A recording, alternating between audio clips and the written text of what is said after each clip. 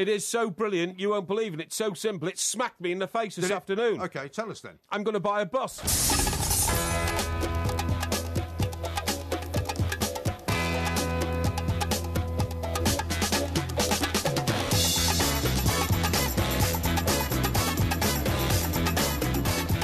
Good morning, I'm Mike Graham, he's Mike Parry. You're listening to Two Mics on the warm-up right here on TalkSport. It's a big day out there as we head down to Singapore for the Chelsea Inter game. Antonio Conte has done his best to wind up Tottenham all week. We'll be hearing from Steve Lillywhite, who's at the game. Plus, I'll be reminding Porky why Joe Root will turn out to have been a great choice for England captain as we take you down to the Oval with John Norman for day 3 of the rather successful now, for England anyway, third test. 08717 22 3344. Also coming up, we'll be talking wine boxes coming back into fashion with the self-styled wine bird, and we'll be asking just what exactly is up with Alexis Sanchez. We'll have a 1-minute moan too. You're listening to the Two Mics with me, Mike Graham, and Mike Parry on TalkSport.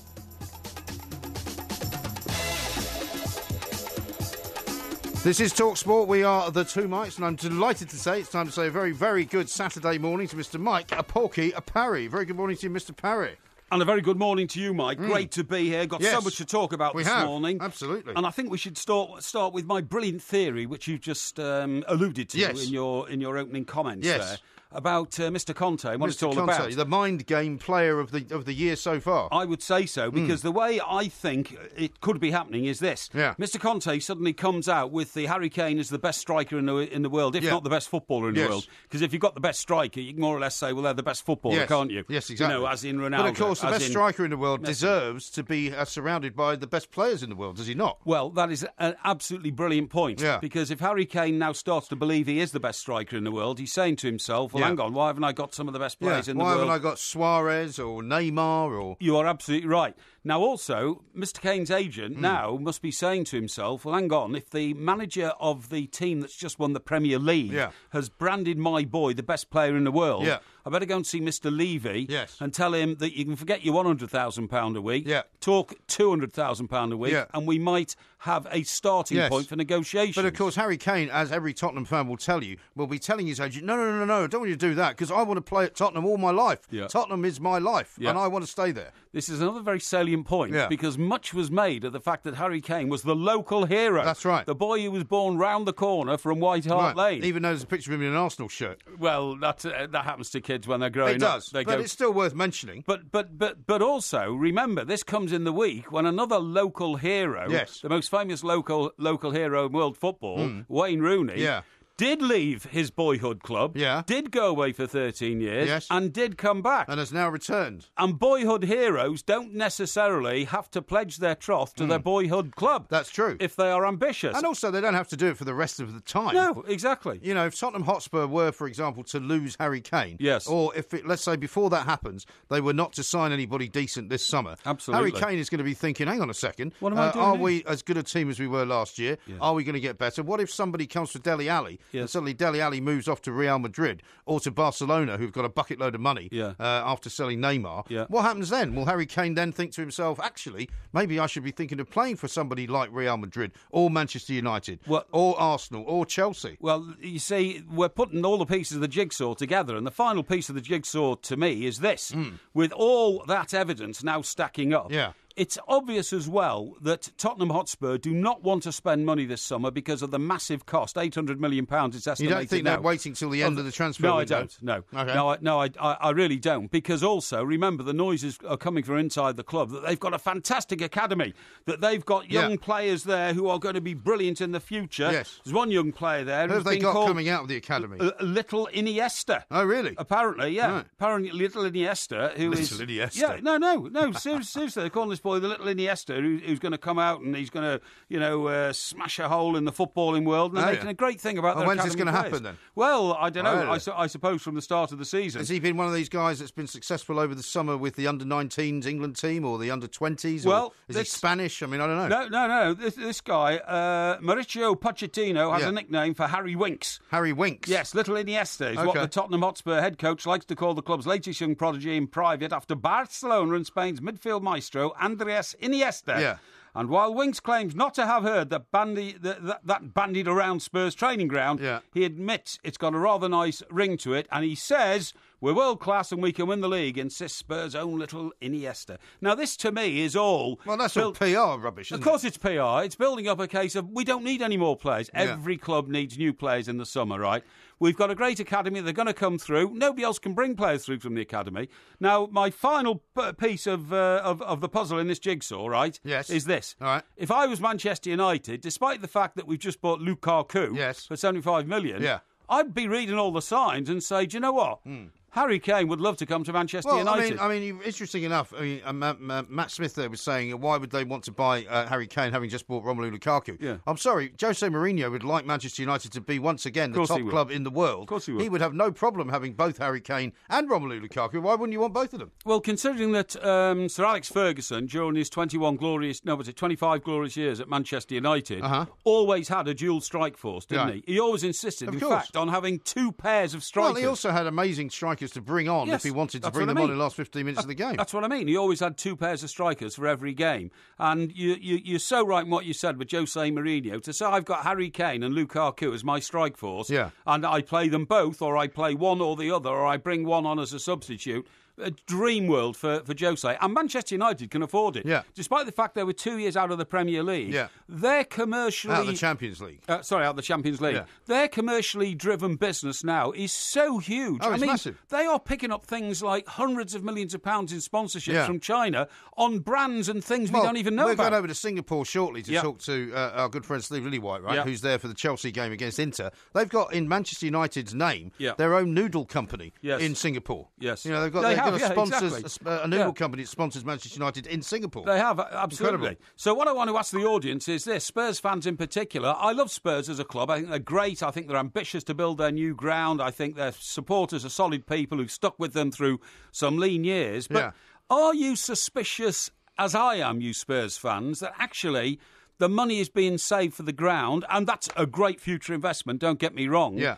And that because there is no money to buy players this summer, you are in danger of losing those great players who want to play in great teams. One of them might be Harry Kane. Antonio Conte has definitely wound Spurs up, and I think he's done a great job of it. 08717 22 33 44. I'm just looking at a little bit more about this lad Winks. Apparently he's got Spanish grandparents. He has got a connection with Spain. That's right. So he could have played for Spain if he wanted to, but he hasn't really quite burst the bubble of England yet. So we'll see all whether that's coming to anything. But the other problem as well for Spurs fans, and you've mentioned this in the past, is basically they have come very close in the last two seasons to winning the Premier League. They have. However, they have failed at the final furlong, usually because they didn't have a deep enough squad. That's right. Now, why are they going to have not a deep enough squad for the third year running? Yeah. Why are they not buying more players? That is the question. Honestly, all these questions need answering. And I'm not getting on to Mr. Levy's back. You know, he's done a brilliant job getting that new ground up. But the problem is, like every building project in this country since we built the Mersey Tunnel in 1933,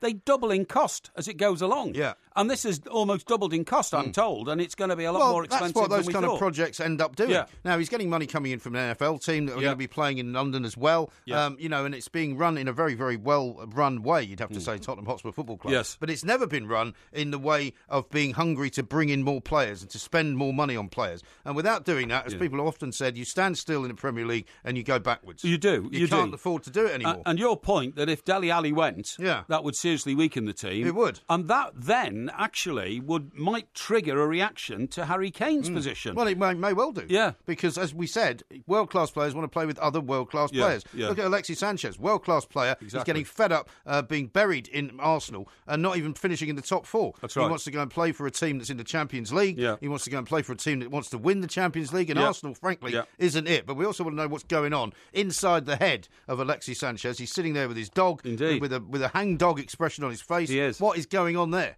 I totally agree with you.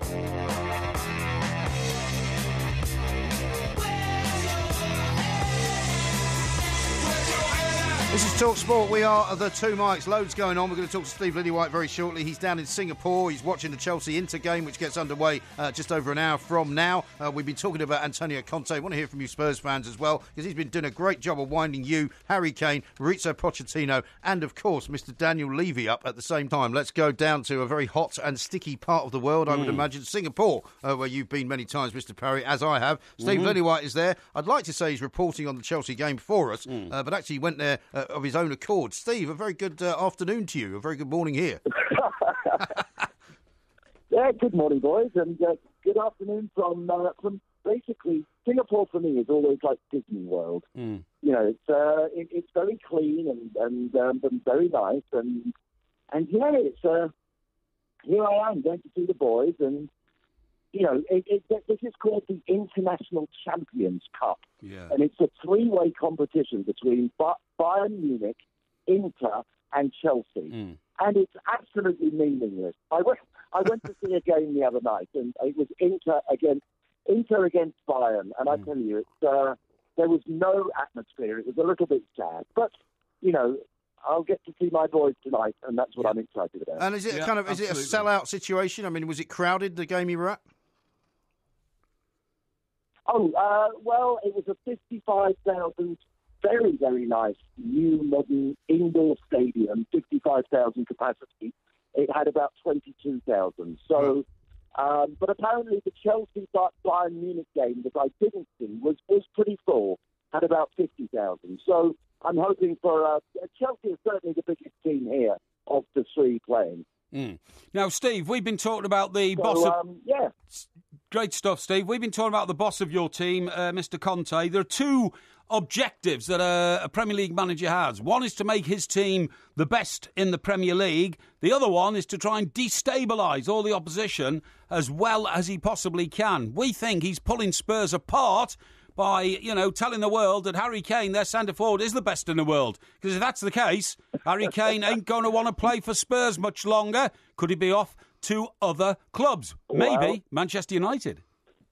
Well, I think it's very interesting because you did say there are two things the manager must do. In fact, last season, Conte only did one of them. He was actually a real gentleman, and he didn't rise to any of the silliness that we've been so used to from Jose and that is people true. like that. So I found it was a little bit out of character, but he's obviously got the bit between his teeth this season. You know, he sent Kennedy home, and to be honest, that was not the worst thing in the world he did. He's saying this about Harry Kane. Yeah. You just, you mustn't trust those baby blue. You don't trust those baby blue eyes of his. Well, they are blue as well. Let's not forget. And I mean, the thing is, you know, whenever a footballer says, "I never want to leave this club," they almost inevitably do. Well, yes. I think we lost Steve there for a moment. We're getting back in a sec. We'll get him back for a moment. But, how about this great tweet here from Sean? He says, one for your world map. You know how we like to see where our listeners are. He's listening to the show in the British Embassy in Baghdad. Good God. While watching the cricket. My God. That's Baghdad. pretty remarkable, isn't it? Downtown Baghdad used to be the most dangerous place in the world. It's not anymore. Yeah, exactly. Not anymore. Yeah. Monty says this, Kane is playing already with world-class players. Probably better players than United. #planks. Well, he may be. That may be the case, Monty, but it may not be the case forever. No. That is the difference. No. And with Jose Mourinho and Manchester United's ambitions, perhaps being more ambitious than Tottenham, it may well be that they bring more players and better players in. Yeah, absolutely. Isn't that the situation? Absolutely. And Harry Kane might not be the world's best player this time next year if he has a poor season this season and won't be worth 120 million to Manchester United in 12 months' time. I don't think Harry Kane's going to get any worse. I think Harry Kane will only get better. is not going to get any worse, but I'm talking about the support around him in that Spurs team. Because as you quite rightly pointed out, Eric Dyer, Dele Alli, who knows if these players are going to be poached by other clubs who have greater chance of winning trophies than Spurs. Well, somebody calls himself The Critique says that if Spurs win nothing this season, Harry Kane and Dele Alli will move on. Yeah, well, they wasted the season. They wasted the season. And Ben says, now, not being pedantic, MG, but Man United's official noodle partner are in fact from Malaysia, not Singapore. Okay. Well, I didn't say they were from Singapore. I said they were in Singapore. Yes, I think if you buy Manchester United's official noodles, they will be available in all parts of Southeast Asia. Indeed. Do you know what I'm saying? Absolutely. Of course I do. And you're absolutely right. Now, how about this for another question for you while we wait to get Steve Lillywhite back? Yes. What's going on with Gylfi Sigurdsson? He apparently is not in the right frame of mind to play for Swansea today. No. So does that mean that Mr. Koeman has been messing around with his mind? No, he hasn't been messing about with his head. I heard that what do we call him? Silphy? Gylfi. Gylfi Sigurdsson. Gylfi Sigurdsson. Yeah, that's what I'm Sylphy. saying. No, not Sylphy. That's sorry. somebody else. Gylfi Sigurdsson. Yeah. I hear that he's lying down in a dark room and playing one particular song, which has become his favourite, which goes da da da da da da da. Zcars? Yes, absolutely. Yeah, really? yeah. Was he going to Watford then? No, he's not going to Watford. But I think Gylfi's head has been turned in the direction of the Royal Blue Mersey, and I expect that deal to be sorted sometime this week. But there's another team that are after him. Is that not the case? And they may have offered more money than Everton. That's Leicester, isn't it? I don't know. Yeah, I think it is. Why would you go to Leicester? I mean, Leicester. Well, they're former winners of the Premier League, which of course is not what Everton are. No, I totally agree with that, and I have the utmost respect for Leicester for what they did. Yeah. However, I don't expect them to be challengers for the Premier League this season. I expect Everton to be in a better place. Yeah. Now, look at this tweet. I don't know who this guy's talking about. Paul has tweeted this. He says, I see they have let Dumb and Dumber back on the airwaves. What do you think he's talking about? Is he listening to Talk Radio again? Well, I'm not. I'm not sure. Who did the breakfast show here this morning? It was. That's very unfair. No, I'm not. That's very unfair. I'm not saying anything about Matt and Tony. I think Cascarino. That's absolutely outrageous. It's not the regular Saturday morning breakfast show. Perhaps they're talking about those in absence. I don't know. Yeah, Mark says this. Don't make a poll out of it. Conte might go off on one. Should we do a poll on Conte? Yeah, I think that's a great idea. Is he trying to destabilise Spurs? I think that's a great idea. Yes. What does he think he's playing at? Well, no. I think the question in the poll would be, is Mr. Conte being very clever at undermining his rivals? Yes. Well, I think we'll get that sorted out before we go to the news. Yes. The other question I've got for you, right? Yes. Because there's an awful lot of sporting questions this morning, is what is going on with Joey Barton? Do you see that he's complaining that he's not being allowed to play in a charity match for the Grenfell Well, that's because of his 18-month ban, which has now been reduced to 13 months. Why does he think he's got some kind of special dispensation? I'm sorry, if you're banned from playing football because of betting, then you don't get a special dispensation just because you want to do something for charity.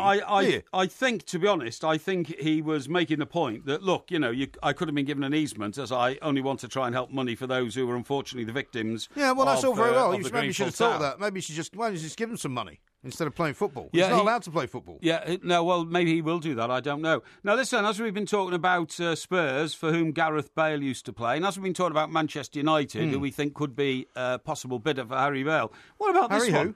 Harry Kane. Yeah, Harry Kane. You said Harry Vale there for a second. No. I thought I misheard. What about this one? Gareth Bale is determined to stay at Real Madrid and will resist any attempt to sell him to Manchester United. That means that Gareth Bale is the first player in the history of football who has gone to his employers and said, please don't sell me to Manchester United. Why doesn't he want to go to Man United? I don't want to go to Manchester United. Why does he Every other player in the world does. Yeah, why does he not want to go to Manchester United? Has he got some kind of problem with Jose Mourinho, maybe? No, I think he just loves being in Spain. I mean, he's had a fantastic track record of success since he's been at Real Madrid. Well, yeah, he's been injured a lot, though, hasn't he, in the last season or two? Well, he's picked up 3 Champions League medals. That's not bad, is it? That's not bad. And his kids are settled there. He's taken to the way of life. Perhaps his wife likes it. I don't know. Yeah. But it says here that the worry is that Zinedine Zidane's refusal to guarantee that Bale would stay at the Spanish champions prompted speculation the Wales star could sign for Manchester United, who have tried to sign him on 2 separate occasions. Yes. Well, I mean, it's all going on out there. There's an awful lot of post-season nightmarish stuff going on. And jibe. Going on. And we haven't even yet got to the bottom of what Alexis Sanchez's picture's all about. What I want you to do coming up is to analyse it in your best Fleet Street way as to what this picture means and what it's all about. Which picture? The picture of Alexis Sanchez. Oh, yes, I'll do that. Okay, and his dog. And you feeling all right? Yeah, and the curled lip of sort of resentment. Yeah. Oh, poor me. Yeah, he looks like that guy from one of those spaghetti westerns. Yeah, he does, yeah. I'm not sure whether he's play acting or not. This is TalkSport. Da da da da da da.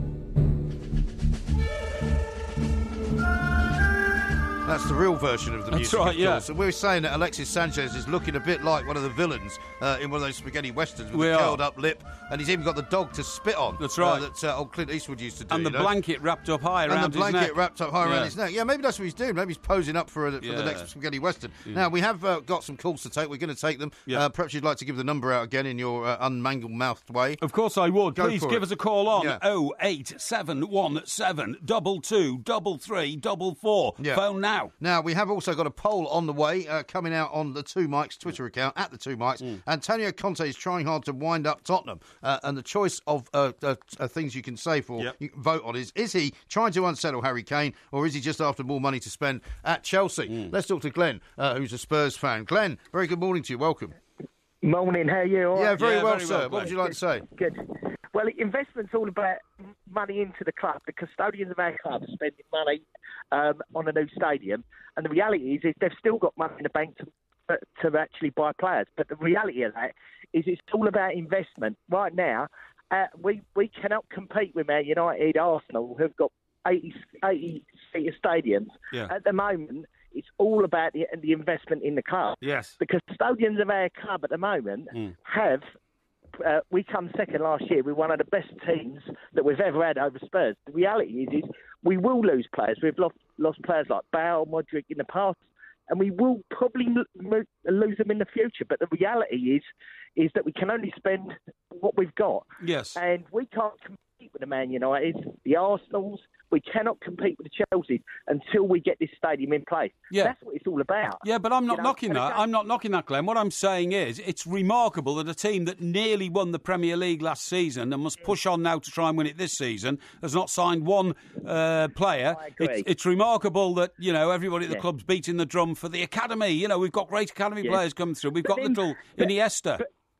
But in reality, we've got 3 or 4 players that we're bringing forward on our, we've got Edwards. They're young players. They, if you don't, one of the things about Chelsea and one of the things about Man United, they're not bringing through these academy players. Spurs are. Yeah. And the reality is that we're building the team. And I get it that we can't compete in buying a £100 million player. I haven't got a problem with that. Well, even bringing in a squad player, a £25 million, £30 million for a squad player. I mean, you're looking to be Gylfi. Gylfi in. Yeah. And the reality is, it's going to cost £50 million. He couldn't even get in the Spurs side. Yeah. Yeah, but hang on. Well, he couldn't then. There's two things, Glenn, that you've said today which might worry me slightly if you're a Spurs fan, right? One is we can only pay for, we can only buy players that we can afford to buy. At the moment, that would suggest that you can't afford to buy any players because you haven't bought any. And the second thing you said, we can't afford to buy £100 million players. The big question is, can you afford to keep £100 million players? Yes. Well, the reality of that is going to happen next year. Because I think that if we don't win something next year, we don't. Because again, next year we're going to have a new stadium. There's going to be a lot more investment coming into the club. Again, if in reality that those players can't see that we're going places, and again, I get that. If we don't win the Premier League this year, or we don't win some sort of cup, and I'd love to win the Premier League. It's over 50 years coming. But what I'm saying is, if we don't win that, the reality is we could lose Denny Ali, we could lose Kane. Yeah. We're realists, and again, we've lost Bale, we've lost Modric, same type of player, but again, we're back here with 2 players of that quality again. So, but you're having a similar kind of period, aren't you, as when Harry Redknapp got Spurs into the Champions League with Gareth Bale, and he had some amazing games and some incredible results, right? But then they fell back down the ladder again, and that will happen if Harry Kane and Dele Alli go, won't it?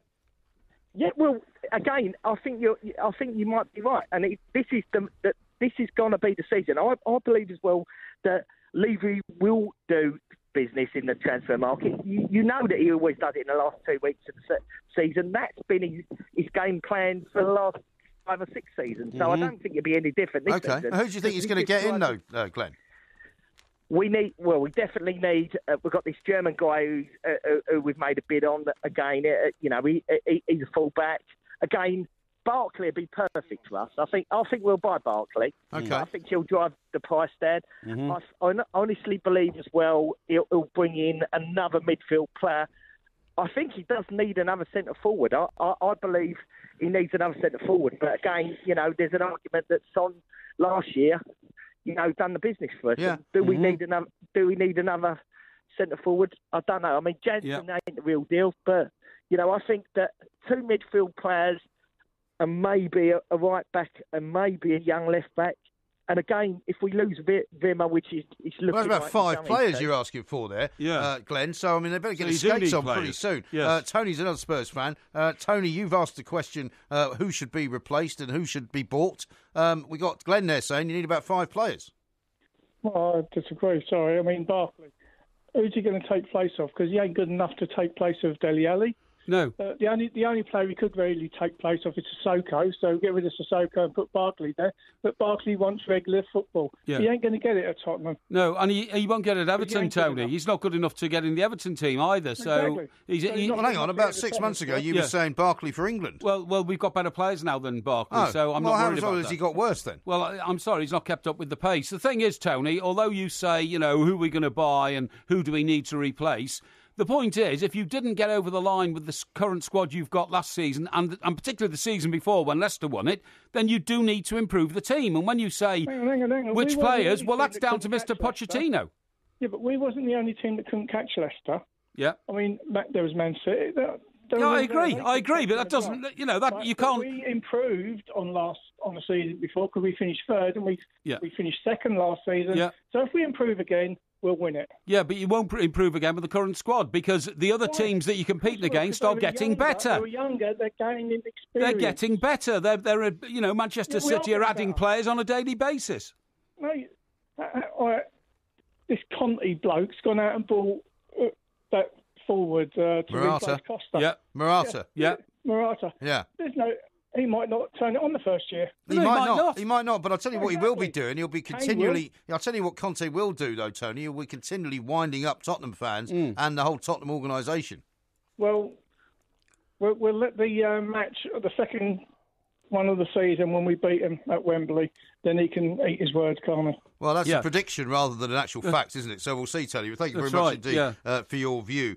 Keep them coming, please. 08717 22 33 How about this from Bert? He says, Sanchez in sad look might be because him and his dog don't win a lot. Don't win a lot. I love that. Well that? Done. We like an element of humour on this show. And here's a gooner who says, if Sanchez wanted to win the Champions League so bad, why didn't he try a bit harder the last 3 times he was in it with Arsenal? And he doesn't believe that he's sick either. No, I don't believe he's sick either. I thought it was rather an instant sort of picture because you pull out and you say you're not well. Yeah. But I mean, when you're one of the fittest people in the world, which is what Premier League footballers are, and also he's played pretty much every summer. Yes. I think for about the last 4 years, hasn't he? What is this illness? What kind of illness has he got? Has he got shingles, or has he got like appendicitis, or he's got a sore paw? Exactly. Yeah. I mean, who can say? I don't know. Has he got a headache or a backache? Yeah. I mean, I don't know. It's not quite explained what this illness is. It's very difficult to know, but it does look like the beginning of something like a strike, doesn't it, or a work to rule of some kind. It looks like I don't want to play for Arsenal anymore. Type declaration, exactly. I'm afraid. Exactly. Yeah. Now, here's this from Vision. He says, Spurs are the pure team going into this season. If it ain't broke, don't fix it. No need to make changes. They will win the Premier League. Well, I tell you what. It's a bold statement, I tell you what, I certainly agree with the ethos of it ain't broke, if it ain't broke, don't fix it. Yeah. If the other clubs stayed still with you and you thought we'll get over the line this time. But yes. Manchester City are going to have so many good players by the time the season starts. And by the way, they didn't do bad, did they, the other night against Real Madrid? No, indeed. They beat them 4-1. Although people always say you can't judge anything really at this time of the season. It was Manchester City. That's right, Real Madrid. Yeah, they beat Real Madrid, yeah. Well, they've almost beaten Real Madrid, actually, in the Champions League. That's right, yeah. Don't forget. Yeah. How about this? The poll is up, by the way. Antonio Conte is trying hard to wind up Tottenham. Is he A, trying to unsettle Harry Kane, or B, after more money to spend? So far, people say he's after more money to spend. Yeah. So it is a bit of a wind-up, basically, effectively. A lot of people, inexplicably, are saying, where is the option to call him a clown? I don't know what they mean by that. No idea. Rob says, I'd say he's just a clown. Where is the clown option? I don't know what people are going on about. There's no clown option. It's ridiculous. Don't call people clowns on the show. There isn't a clown option on this particular poll, so don't get worked up about it. I'm going slightly mad. I'm going slightly mad. It finally happened. Finally happened.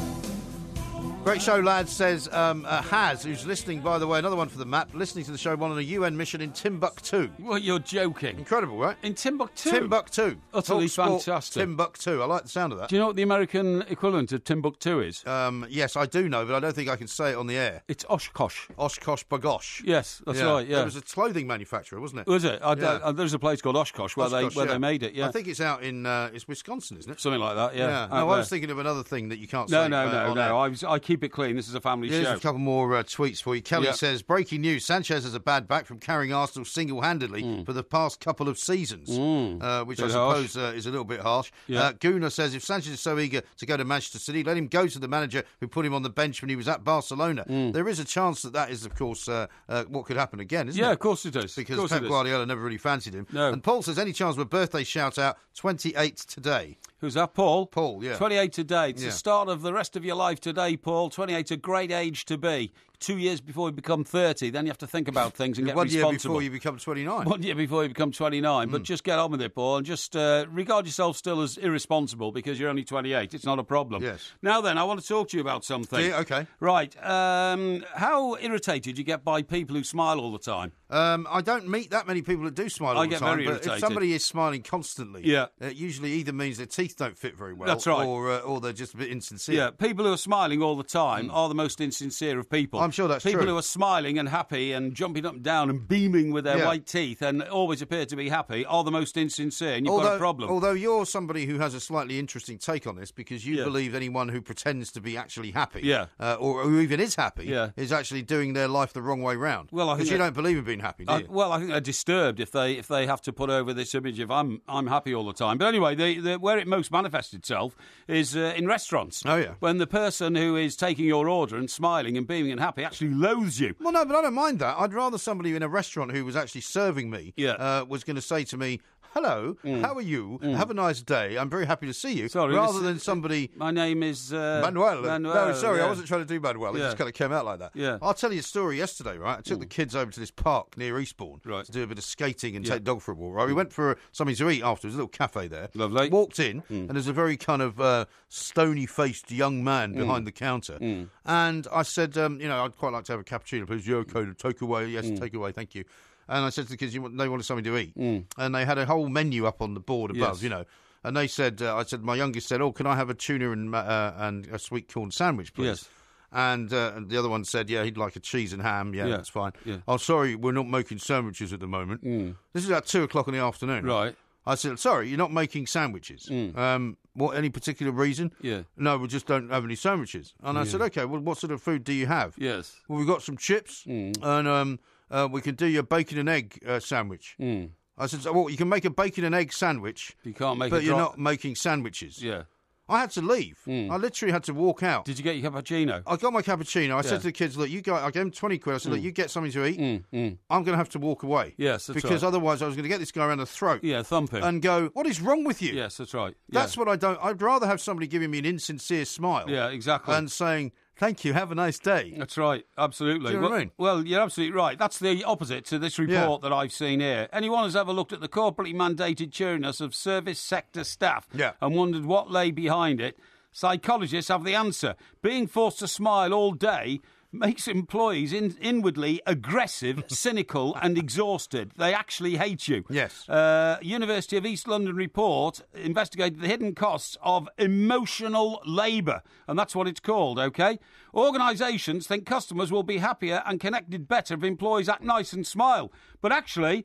it's the most stressful experience to load upon an employee. I'm sure it is. When I go grocery shopping, I see these women spending many hours trying to smile, and I wonder what they think. So she reviewed all the scientific literature. This is a lady called Milda Perminieni from, that's her name, Perminieni. Is that in this country she's been doing this study? Yeah, University of East London. Because you won't see that many people smiling. Here. No. I mean, what I do notice is, for example, if you go into one of the coffee shops, of which there are many, but I'm going to say Pret just because it happened to be one. Yes. I was in one the other day, and there were two women in there. One of them was cleaning the floor, and she was terribly nice. Yeah, that's right. Hello, sir, how are you? Yeah. And I was a bit thrown by it, actually, because she was being so pleasant that you're just not used to that. Well, this sums it all up. Yeah. Adjusting your appearance and gestures and facial expressions without doing anything to your emotional state creates emotional dissonance which can drive you mad. Really? Yeah, absolutely. When you're having a poor day and a bad day, and your kids are bringing you problems, and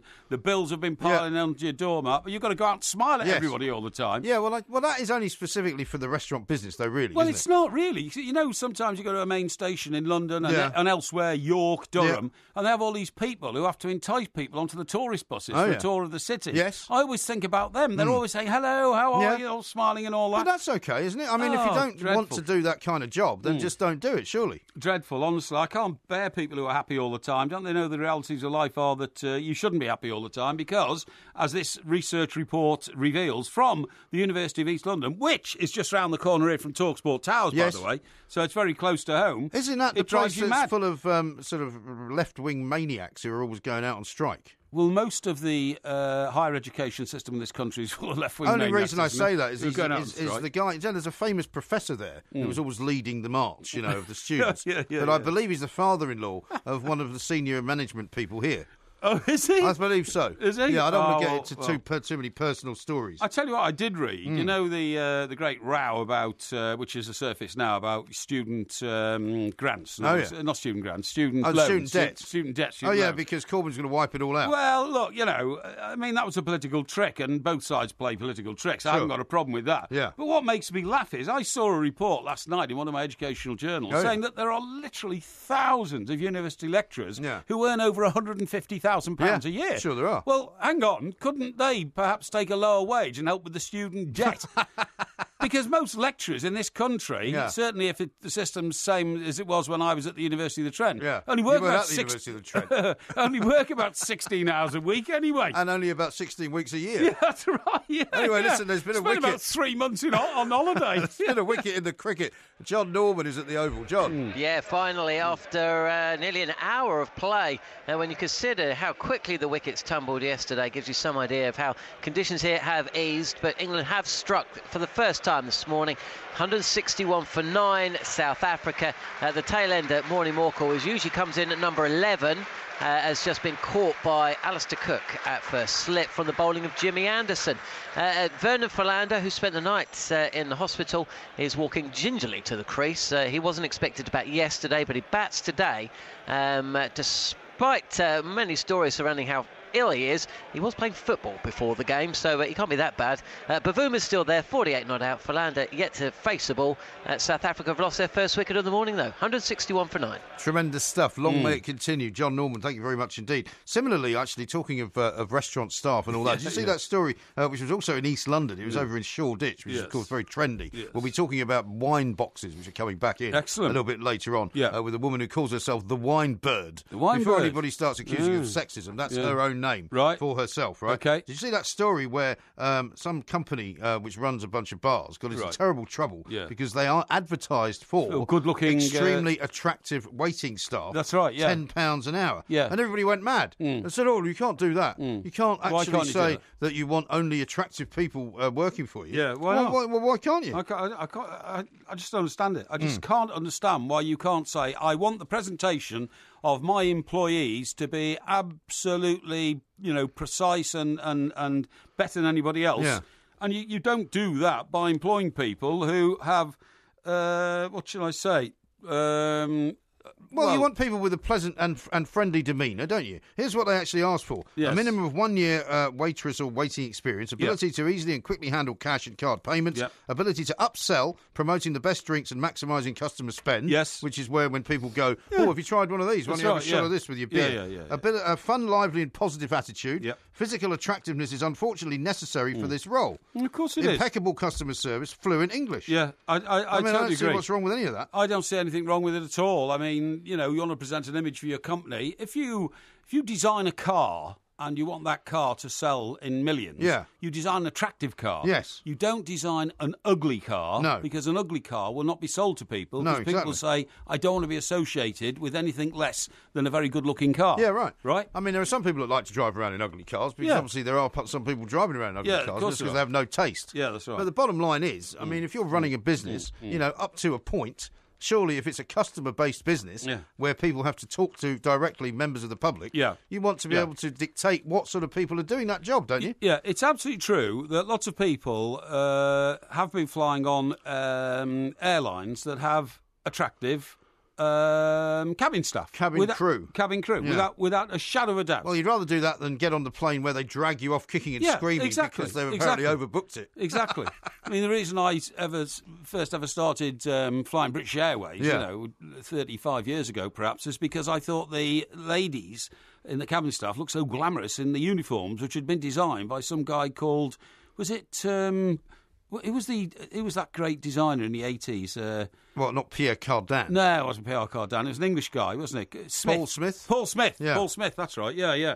And I thought, well, I will feel very pleasant luxuriating in my business class seat. Will you? Yes, looking at people who are pleasant rather than luxuriating in an economy seat on somebody else's airline with not such attractive people. Really? You see what I mean? I'm not quite sure what point you're making, but we've got to go to the news now anyway, exactly, so unfortunately we can't elaborate on it.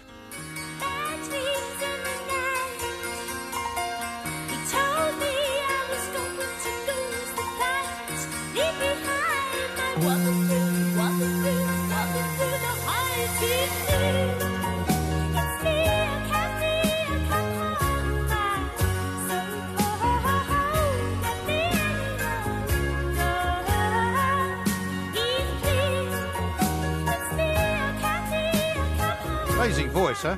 Fantastic. Kate Bush. Are you a big fan of Kate Bush? Oh, huge fan. Really? I think she was 19 when she wrote and produced and sang. She was discovered by a member of Pink Floyd, I think, wasn't she? Yeah. Well, the drummer, I think, wasn't it? Gilmour, was it? David Gilmour? David Gilmour, yeah, something like that, yeah.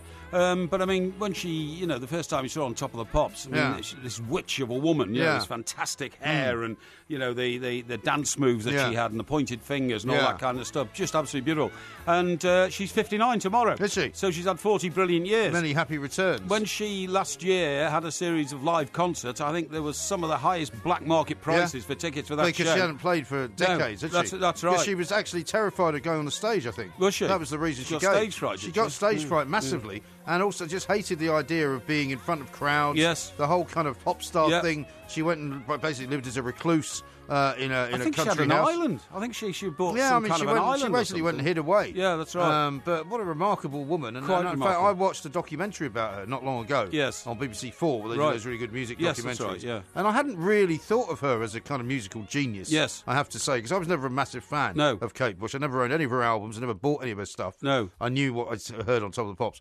But she really was a musical genius. And is. Yes, that's right. I have to say, she's not gone up in my estimation, because that's a stupid thing to say. But I have a lot more respect for her as a musician and as an artist than I ever had. She composed all her songs on a piano, didn't she? And then she got her friends in to, try it out on a ukulele and all that kind of stuff. She is a very talented woman. Absolutely very talented indeed. Remarkable. Now, unlike you, she got most things right. According to The Goose and several other people, Roland Klein in the 80s and Paul Costello in the 90s designed the BA uniforms. I knew it was a Paul Costello. See, I've never heard of him. I know all about Paul. I know Paul Smith is. Funnily enough, Paul, right? Yeah. So Costello, of course, the bar that we always used in America was Costello's. Yes. We're going to America in September. We are. Hope that, we're going to go. There's a bar there now in the exact same spot called the Overlook Bar. Terrible. So we'll have to go in there and we will do some video footage. I think. Do some reminiscing in there. You're absolutely right. I mean, an amazing number of people on Twitter and on Facebook who say, "Oh, we'll go to New York. Is Costello still open? We want to go and see it." That's right. Yeah. Well, unfortunately, it's not. But but there'll be something else there, and don't worry, it'll be a lot of fun. Yes. Now, I want to talk to Liverpool fans who we always get on very well with on this show. Yes, indeed. Because you will have seen the Neymar punch-up. The training ground bust-up, training as they ground call bust it, right? up, yeah. Now, to be honest, although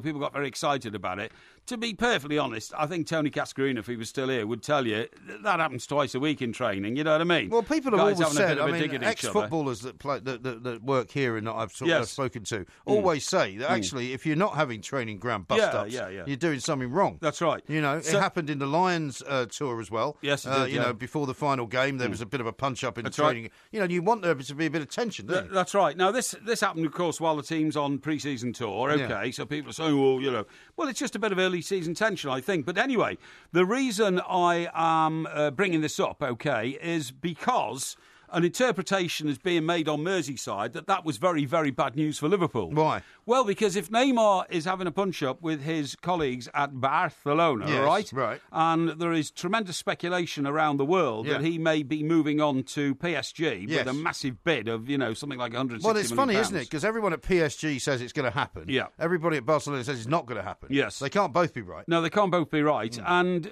the reason that the fires are being stoked is because Neymar has made it clear that when you play in such a good forward line as the one he plays in, you want to actually step out of the shadows of Lionel Messi and Suarez, and you want to be your own man. You know what I mean? And he can be his own man if he goes to another club. Yes. So it's not necessarily money. It's because he wants to have a crack himself at being called the world's best footballer. Yes, exactly. And win the Ballon d'Or. I mean, we were talking earlier in the show about Harry Kane wanting to be surrounded by world-class players. Exactly. Neymar is, of course, surrounded by world-class players. Yes. But he has said it, or at least said through friends, that if he goes to PSG, he will want to be surrounded by world-class players there as well. Yes, that's absolutely right. Of course he will. Now, the consequence of that, according to some people I was speaking to last night on Merseyside, is that if that happens, then Philippe Coutinho will be even more of a prime target for Barcelona. Well, and they'll have a lot of money to spend, won't they? And who will have a huge amount of money to spend, and money will be no object. It'll be then whether or not Coutinho wants to go. And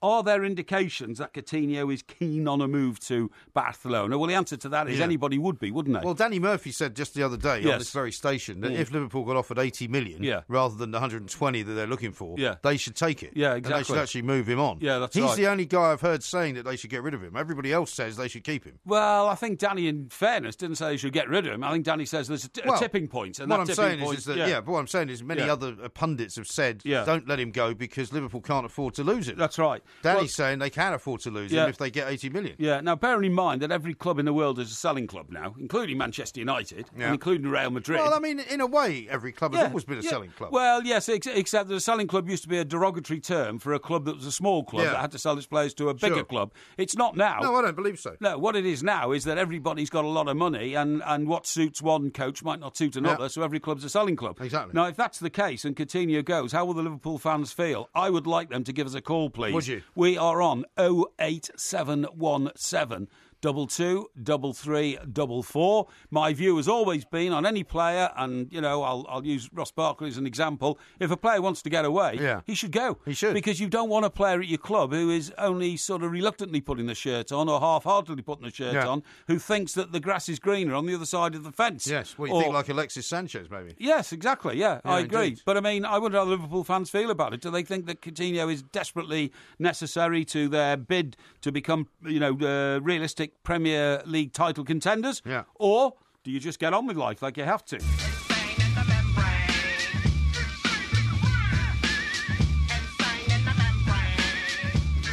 08717 223344 is the number we require you to call us on, of course. Liverpool have got the problem with Coutinho.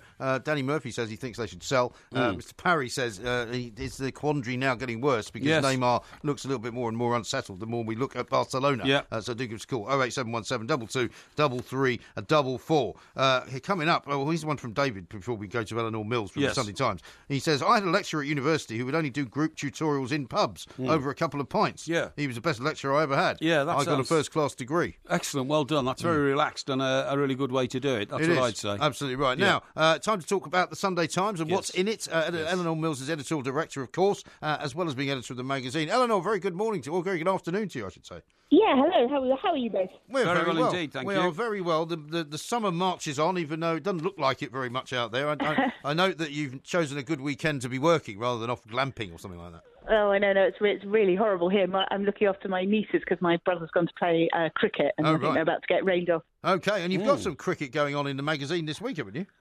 We have. We've got a brilliant piece by Simon Barnes, who, of course, was the old sports writer for the Times. And he writes for us quite a lot now. And he has written a brilliant piece about the Oval, which is hosting its 100th test this weekend. And so he looks back at 136 years of cricketing history, what he calls England's scruffiest but most vibrant ground. It's brilliant. Did he talk about the wildlife there as well? Because, of course, Simon is an expert on wildlife, isn't he? Actually, I managed to keep him off the nature this time. Excellent. Why would you want wildlife in a cricket ground? Well, because Simon will have started his interest in cricket at some little village cricket ground, won't he? And he'll have heard the warbling. He's making this up now. The warbling of the birds in the trees and all that. God. But obviously, he's gone on to much greater things. Actually, Simon grew up in Streatham, school in Clapham Junction. Oh, right, He was okay. in Brixton, and then he has a girlfriend in Tulse Hill. Right. He absolutely loved going to the Oval. He used to kind of crawl. He used to go out there after school, I and see. he says that he's talking about 1973 and the big series against the West Indies and how that was a really defining moment. Well, I have to say, as usual, of course, Porky's weaved a wonderful tapestry of lies around this guy's young childhood. Well, we've all lived long enough to know that Brixton's been a pretty interesting little village over the years. Certainly has. Yes. Not known for its wildlife, though, particularly. Well, it depends what sort of wildlife you're talking about. I think the wildlife came later. Yes, indeed. The love of sport began early. And you got John Major, who's a massive cricket fan, of course, and Trevor McDonald talking as well. Absolutely. I'm talking about John Major says the Oval's where I went on my own as a boy, age 10. He'd walk up there from his home in Brixton with a packet of sandwiches and a bottle of Tizer. Right. Yeah. And he said he also went there on the day he lost the election in 1997, where I broke my father's gold stopwatch trying to time an on-drive from Petermay. I remember it I remember it very well, Alan. It was the day after the election, wasn't it? And he made the famous quote as he was there. He said, when the curtain comes down, it's time to get off the stage. Yeah. And he had a pair of dark sunglasses on, and that was the end of his political career. Sure. Yeah. And does he still hang... Funnily enough, we were driving not far from there last weekend, Porky, and we were recounting the times we used to go to the Kennington Tandoori to spot John Major. Does he still go there, or is it even still there? Oh, I think he probably does. I don't know if it's still there, but I'm sure if it does, he still goes there. He's that kind of guy, isn't he? Yeah. He is a very nice guy to all intents and purposes. Now, I'm really interested in the Boy George stuff you've got on it this week, because when I was a correspondent in New York, I went up to Canada to do the Boy George's band, what were they called? Culture Club. Their first overseas tour to America. And it was so explosive. In the first night, it revealed that Boy George and his drummer were having a bit of a fling together. I mean, it was an amazing unfolding of a story. He talked about that, actually, in this interview, because he talked about George Michael and how he cried when George Michael died, but how he and George were never friends. They were always rivals. And they used to have big fights because, of course, Boy George was very open about being kind of gay and a drag queen and being out. Yeah. And George Michael was really not, partly because he was kind of such a heartthrob. And I think the two of them used to argue about it quite a lot. And so he talked a lot about those days and about George and how they kind of kept trying to become friends, but it just didn't really work. No. It's a good piece also about how Boy George just turned himself around. Of course, he went to prison for a bit. It was all looking pretty bad.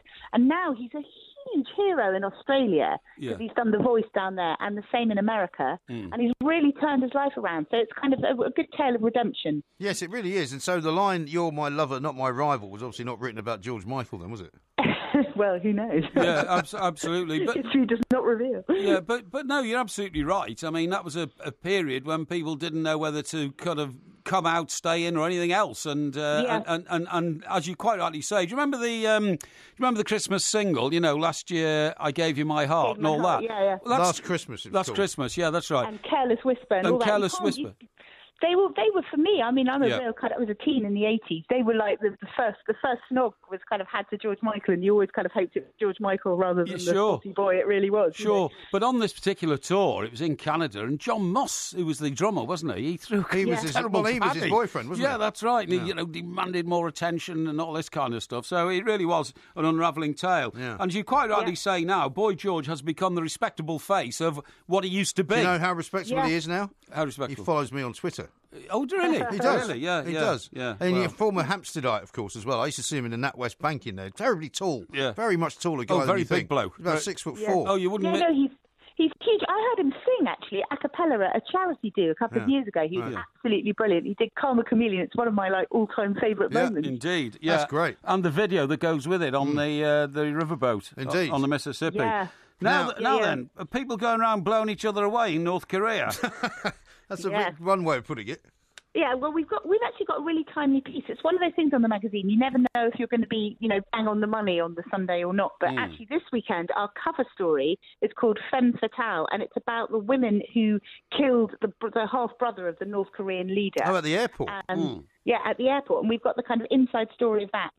We're calling it Kim's Babyface Killers. Yeah. But it's really like a kind of Game of Thrones in North Korea. We've called it Game of Thrones North Korea style. And when you look back at all the people that Kim Jong-un has had kind of wiped out and that his father had wiped out, and all those people in the family who have just gone, it really is like something out of the Starks and the Lannisters. Yeah, it's an extraordinary story. Amazing place, actually. I'd love to go down there. I keep trying to persuade Paul that we should go on a mission to try and find out what North Korea is all about.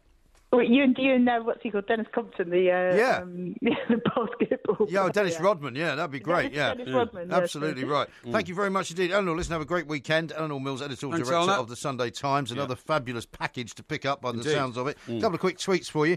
David says he's listening from the countryside in Lower Chittering, 1 hour from Perth, Australia. Wow! Just getting the fire going. I may have been there.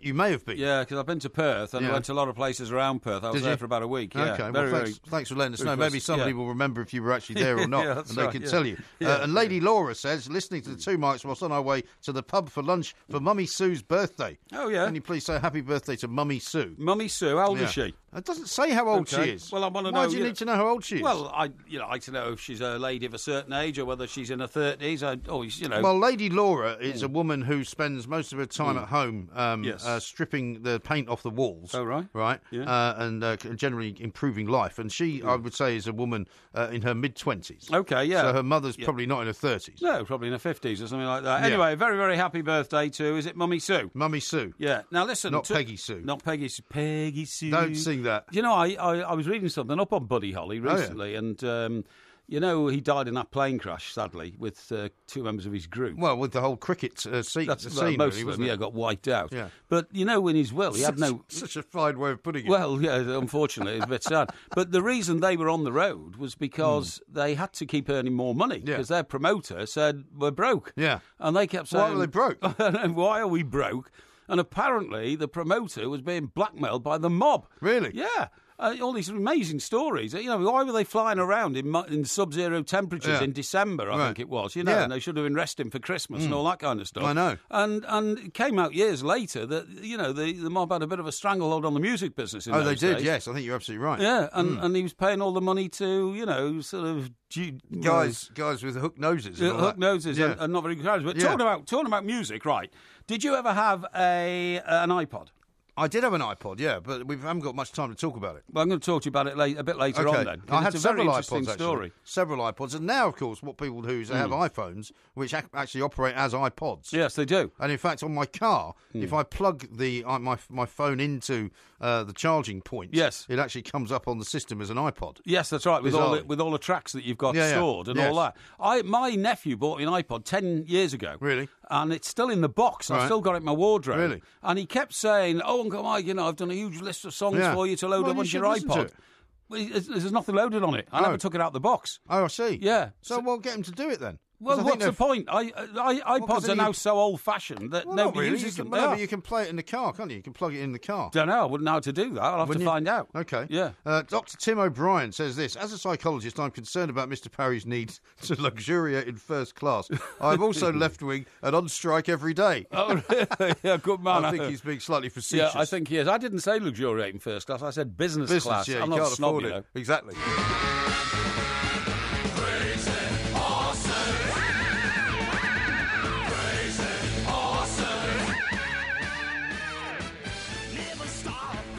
Now, something extraordinary has happened. Right? We've got a poll on the way currently, which is on our Twitter account, which says Antonio Conte is trying hard to wind up Tottenham. Is he, A, trying to unsettle Harry Kane, or B, after more money to spend at his own club? Yeah. It's currently deadlocked at 50-50. Really? Well, that's fantastic. 50-50. So nobody can decide whether Antonio Conte is on a massive wind-up or whether he's actually just trying to tell Chelsea that he wants more money for his own coffers. Well, absolutely. But that's what we do here on TalkSport. We stimulate debate. Yes, we do. We want your opinion. We want you to, tell us what you're thinking, because opinion and debate is what TalkSport's all about. Indeed. Okay? Now, also a couple of things to mention to you, because we also like to know where people are listening from, because we've got it's a kind of occasional thing where we ask people if they're in a particular place, a point in the world, which might be a bit unusual to let us know. Now, how about this one from Michael? He says, I love listening to the family show from Tengiz in Kazakhstan. Wow. Blooderation in moderation. Did I go to Kazakhstan for an England game? Did you not go to Kazakhstan, or was it Azerbaijan? One of the two, right? I think it was Kazakhstan. Was it? I think it was Kazakhstan, yeah. Okay. It was a few years ago. Is that the place where the team came from to play Celtic in one of the Europa League tournaments, I think, or maybe the Champions League? I'm not sure. Wanted to... they approached the Celtic football club because they wanted to slaughter a goat in the tunnel. I think it might have been a Kazakhstan team. Was it? I think so, yeah. It might have been. Glasgow police said they couldn't do it. The place I went to was like Nepal. I mean, it was like a magic kingdom in the middle of a sort of wilderness. You know what I mean? That'd be Azerbaijan, no? Could have been. Wouldn't could it have be? been. And then Mari says, listening to the two mics on the way to Manchester Airport, going to Ibiza from Prestatyn.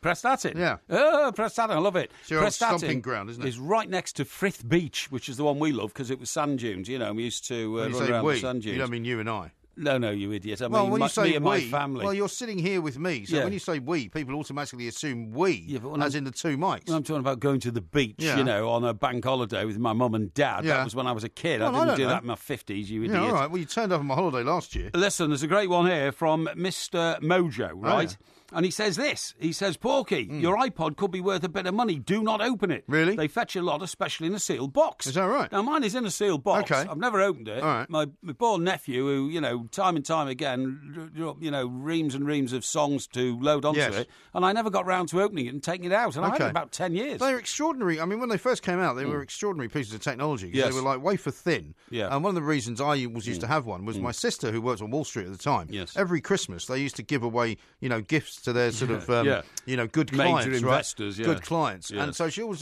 for some reason, there was always a stack of iPods. Really? Because they'd give out iPods as kind of, you know, just confetti to people. And were they worth like $50 or so in those days? In those days, no, they were about 100, couple of hundred sometimes. Right, that's brilliant. I mean, the ones that she had, actually, at one time she worked for a Swiss bank, and the Swiss bank's name was emblazoned on the iPod. That's brilliant, yeah. I mean, it was great. I like that. Now, how about this one from Glenn, who's correcting us? He says it was Richie Valance and the Big Bopper who died with Buddy Holly, not the Crickets. They were travelling by road. That's right. I thought that was the case as well. It was a very, very sad occasion. I mean, you know, a lot of these stars went at 27, the 27 Club, isn't it, and all that. But Buddy Holly, I think he was 24. And not only that, but I mean, the boy had already written some of the pop classics, which will stay with us for centuries, you know what I mean? Yes. And just think what else he would have written. It was a terrible shame. Oh, absolutely. Now, right. I want to tell you something about a car. We've been talking about cars lately, because I'm have. in the process of changing mine. Yes. You're very happy with your jalopy. Yes. I'm only joking. It's a very nice car. Well, you can say whatever you like about it. Well, I've got to say it's been named a nice the car of the year. Because, it's the car of the year. And also, Tony Cascarino's going to get one. Well, and also a member of my family has just had one delivered. Yeah, sitting on the driveway. How embarrassing for you. It is a bit embarrassing. Yeah. But anyway, listen. Well, you better not slag it off then. I'm not going to slag it off. Now then, let me tell you this. If you picked up a car that was worth £260,000, yes, and you got so excited, I'd be terrified. Well, you drive it out the showroom, obviously, and there's not many showrooms around for Ferraris. No. For that's what it was, a Ferrari Scuderia. Scuderia. An hour later, you come to a stretch of road which is pretty notorious for being difficult to navigate, particularly in the wet. Yes. Your car comes off the road, it runs through a fence into a field, explodes into flames, and he's gone within minutes. That's horrific, isn't it? Nothing but ash and just burnt metal. I mean, I just cannot believe it. So did he hit something then? No, the guy did not hit anything. It skidded off the road. The police detailed it as a one-vehicle accident, okay? Yes. There was nothing along. Now, nothing else involved. Now, it went 50 yards across a field and then just burst into flames. Right. Because apparently there is so much, technology in a Ferrari and so much intricate... That's incredible, isn't it? Well, maybe the fuel line was cut or something like that. No, I don't think there's anything like that. I don't think there's anything suspicious.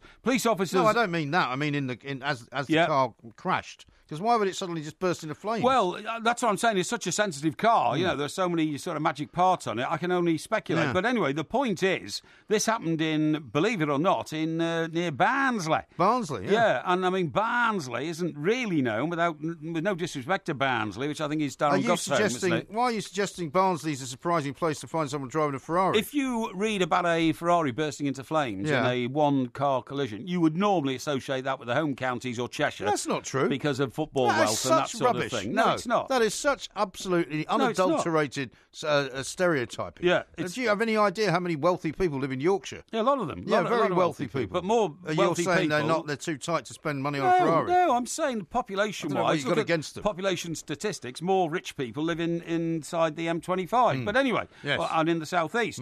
Anyway, the problem was it caused a traffic jam on the M1, OK? Yeah, right. And the police put out a notice, the South Yorkshire Police Operational Support, where I was saying, afternoon, folks. Sorry that you were stuck in traffic on the M1 South around junction 37. Unfortunately, officers were deployed to a single vehicle collision with reports that the vehicle had left the carriageway and burst into flames. So did it actually happen on the M1 then? I'm just working this out. Yeah. Road conditions were wet at the time, and as officers arrived on the scene, it became clear there was a vehicle well alight. Colleagues from South Yorkshire Fire and Rescue were in attendance very quickly and doused water all over some kind of sporty motor, some 50 or so metres down a banking. Right. As we had to make inquiries, we found the driver and were amazed to see he only had minor cuts and bruises near to the scene of the crash. Wow. We asked the driver, what sort of car is that, please? He said it was a Ferrari. Oi. Right, it was a Ferrari. We detected a sense of damaged pride. The driver then offered, quotes, I've only just got it. I picked it up an hour ago. Right. He must feel like a right plonker, mustn't he? Yeah, exactly. So the police then said there's a very serious issue here. Over the past couple of weeks, there has been a number of collisions where driving styles have not reflected the road and weather conditions. We ask that you please take more care. Well, they're incredibly difficult cars to drive as well. I mean, if you go on YouTube, there's a whole bunch of pieces of footage of people driving Lamborghinis, Bugattis, Ferraris, because they're supercars. Yeah, they are. And you can't just get into a supercar and expect to be able to know how to drive it. Well, and you see loads of instances of people sitting at traffic lights, right? Yeah. And you hear them revving it, because it sounds cool. Yeah. And it's like, it sounds great. And as soon as they let the handbrake off, the wheels just spin, that's and right. it just spins off into a ditch. They could be all over the place. Yeah. But you've made a very good point here, because we've done some more research here, right? Yes. Now, it was a £260,000 Ferrari. Yeah. It is listed as a supercar, and it was a Scuderia. Yes. Ferrari Scuderia. Yes. Now, the point is that, of course, like when you've got a Rolex watch, Rolex know every watch they've ever made, and so when you I don't know that because I haven't got a Rolex watch. No, of course you haven't. No, but I have. Yeah. And when you go You've got a particularly old and ugly one. No, I haven't. I've got a fantastic vintage Rolex watch. Vintage, yeah. And I may be taking possession of another one very soon. What do you mean, buying another one? Well, I'm doing a deal, with what, you mean you did a deal with someone? Well, maybe. I know exactly who you did a deal with. I won't reveal it. No, I may be replacing the one I've got now with another one. But anyway. No, you pay tax on it. It's got a blue face, by the way, the new one. So really? That could be I'll match yours. Well, no, but be great at Goodison on match day, You're not going to be at Goodison for much longer. Eh? You're not going to be at Goodison for much longer. Blue face. I said a blue face Ferrari then, by the way. I meant a blue face Rolex. Yeah. But anyway, listen. Let me get into this. Can you get on with this, please? Yes, let me get on to this. Yeah. Right, the Ferrari 430 Scuderia can take off from 0 to 60 in 3.6 seconds. Yeah. Right, and it can burn to a crisp in 2.6 seconds. It can, but listen to this.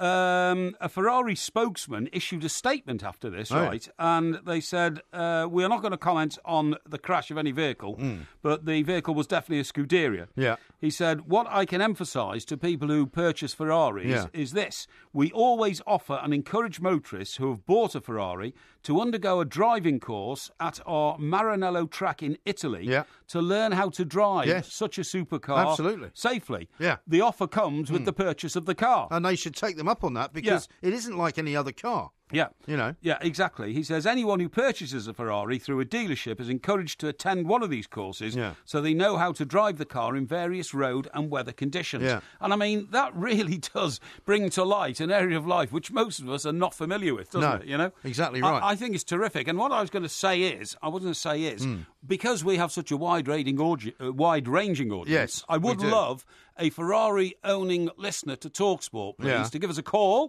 if you wouldn't mind. And I'll give you the non-mangle-mouthed version of the number. Strangely enough, since you said that word, mangle-mouthed, a few weeks ago, your mouth has become quite mangled. My mouth has become mangled, I'm afraid, just saying it, And it's 08717 22 33 44. Have you been on this course in a place called Maranello in Italy, where they encourage you to, learn how to drive? Wasn't there a guy called Peter Maranello who used to play for Arsenal? Well, his name was spelt Marinello, and this place is Maranello. Okay. But you're absolutely right. He was the Scottish George Best who came to Arsenal and was going to turn the First Division round. Yeah, I remember him. But, I mean, we have such a wide-ranging... Wide-ranging. Yes. Audience. Yes. I was going to say audience. Maybe stop talking for a while. People. And somebody out there will have driven a Ferrari, and we'd love to hear from him. I'm sure, absolutely right. Now, Lady Laura's just come back and said thank you for the birthday wishes for her mother. Her mother is, in fact, 63. Oh, well, that's a fine age. She's 37. OK, well, that's brilliant. Well done. That sounds like a good family. Where is my mind? Where is my mind? Where is my mind? This is Talk Sport. We are the two Mikes. Liam says, I see the man of the people is buying another Rolex. Well, no, that's not fair. What I'm doing is I'm swapping. You just said you were. I'm updating it. That's what I'm doing. Oh, so you're getting rid of the other one, are you? Yes, probably. Are you going to go and see the men in the white coats? No. Well, depends which men in the white coats you're the talking ones about. that you say run Rolex. Oh, they do. If you go to St James's Square, there's a huge building, and it's got all cameras, at the front door. There's obviously a lot of very valuable watches in there. And you've got to you have to have a face recognition print type thing to be able to get in. And that's just to, hand your watch in to have it sent back to Switzerland for a service. Yes.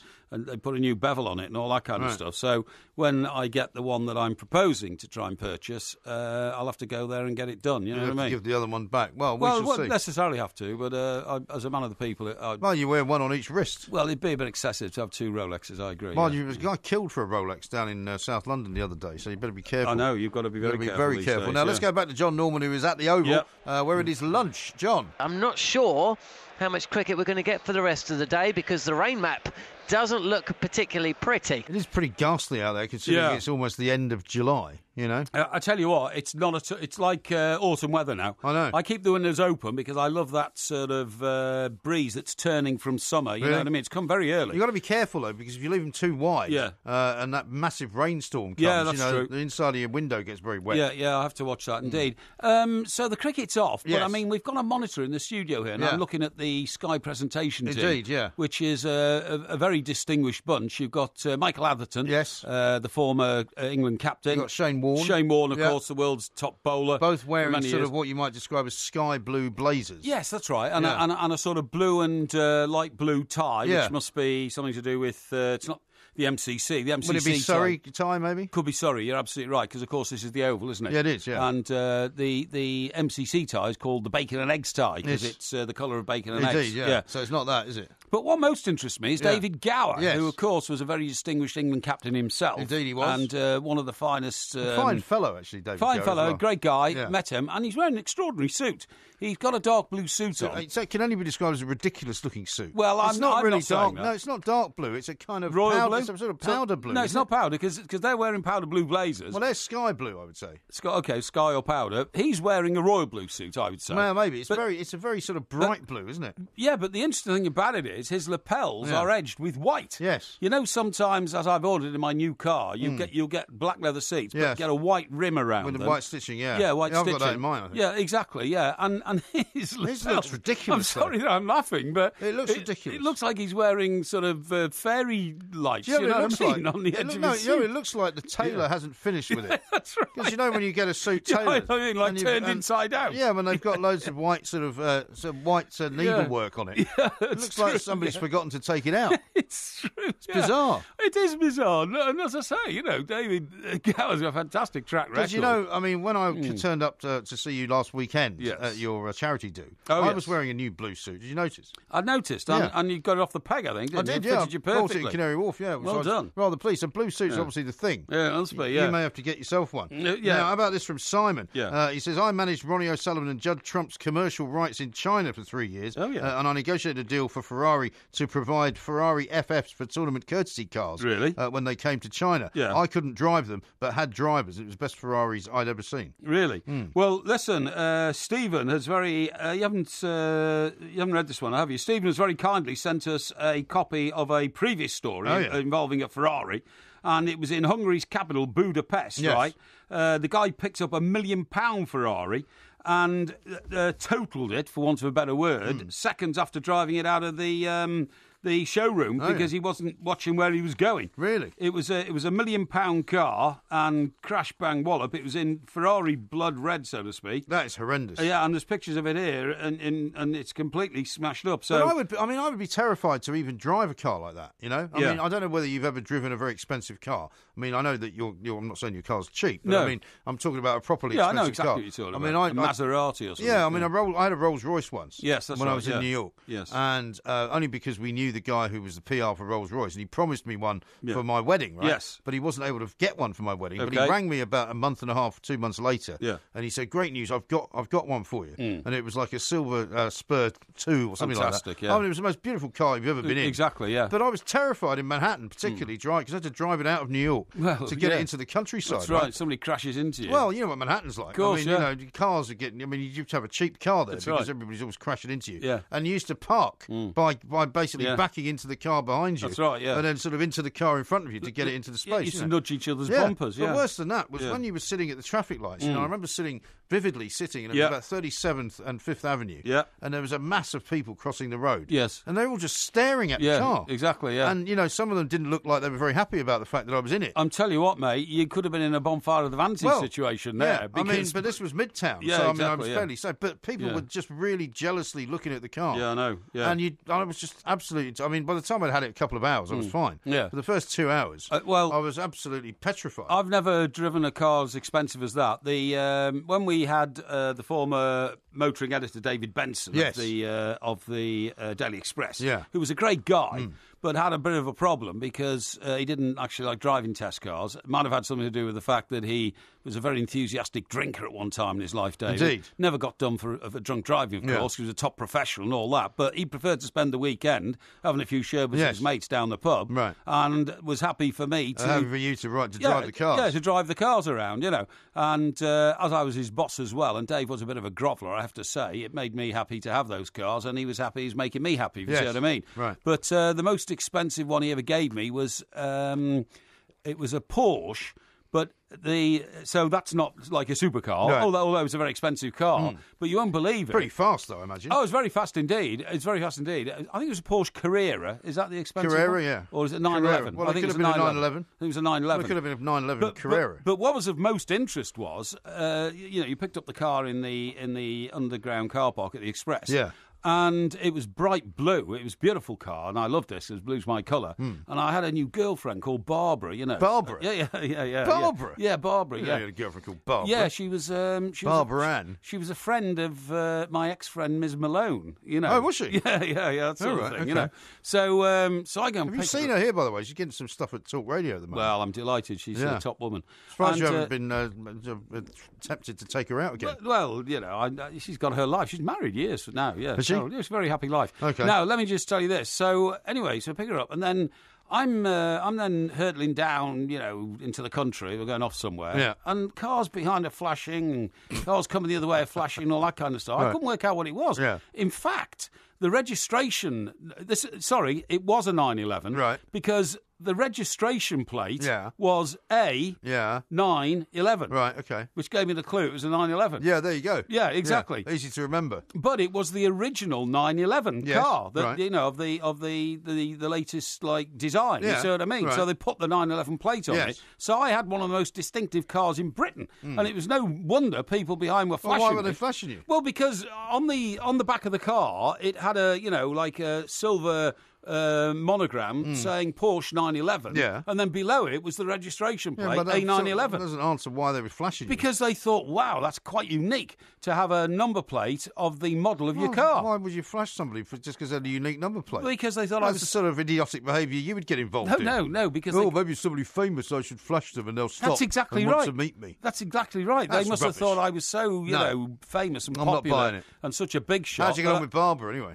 More importantly. Did you last out the day? No. Or did she leave you at the pub? No. It lasted about 6 weeks. 6 weeks? Yeah, That's quite a long time for you. Yeah. Well, she had a garden flat in somewhere like Ealing or something like that, which was very... It's very far out. No, it wasn't that far out, actually. It was very accommodating. Was it? Yeah.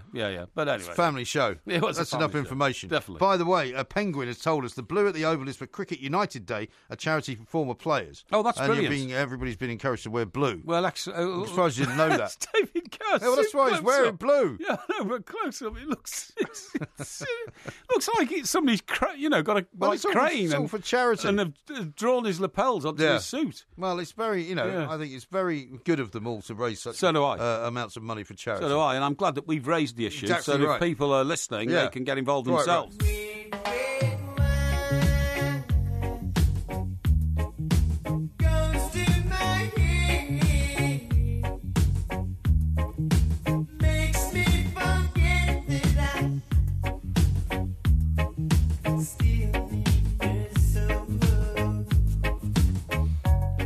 Talk Sport, we are the two Mikes. Matt the Rat has tweeted. He says, please congratulate Porky on managing a whole 2 hours of Saturday radio without offending any sports stars. Well done. Yes. Well, I don't know what you mean by that, Matt, because we did many hours of radio last week. Didn't offend anybody. Exactly. And in fact, I think this time last week, we hadn't offended anybody either. We don't offend people. There's still plenty of time. Yeah. I mean, it didn't really start hitting the fan, as it were, until about 5:30 in the afternoon. Well, we don't offend people. We ask for opinion. Yeah. We express opinions. Yeah. And but in this world in which we live, that's what makes radio go round. In this world in which we live, you're not allowed to have opinions anymore because people get upset. Now, surely nobody, however, will be upset about the fact that bag-in-box wine is making a comeback. Fantastic, and to help us along with why this is happening and whether it's worth taking part in, let's talk to Helena Nicklin, who's a wine writer and owns what's called the Wine Bird tasting scenario. Helena, a very good afternoon to you.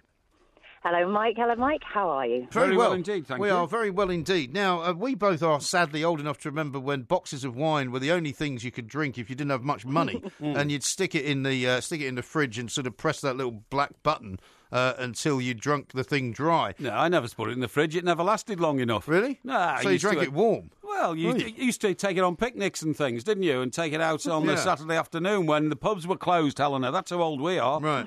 So what is this comeback of the bag-in-the-box wine scenario then? Yeah, well, there is a comeback, and it's big time, and for so many good reasons. I personally think it's great. It's not just the rise in stuff like glamping. I mean, who wants to cart hundreds of very heavy glass bottles around? But it's the value aspect. It's so much cheaper to produce and transport when it's in a pouch in a cardboard box, and it is in all that glass. But also, there are environmental factors there. The wine keeps a bit longer, and most importantly, it means that it's a great way of lowering the cost without compromising the quality of the wine. Well, do you know what, Helena? I don't know why it ever went out of fashion, because you can make as many jokes as you like about it being cheap plonk and all that kind of stuff, but, you know... Well, because it was cheap plonk, though. Well, maybe, but, I mean, if you're having a barbecue, Helena, on a pleasant sort of September afternoon, you've got a few mates round from work, do you really think they're going to start arguing about the actual quality of the wine in the box? Well, yeah, of course they are. Well, I don't think they are. I mean, has it... your friends wouldn't. Hang on, Helena, has it improved in quality over the decades?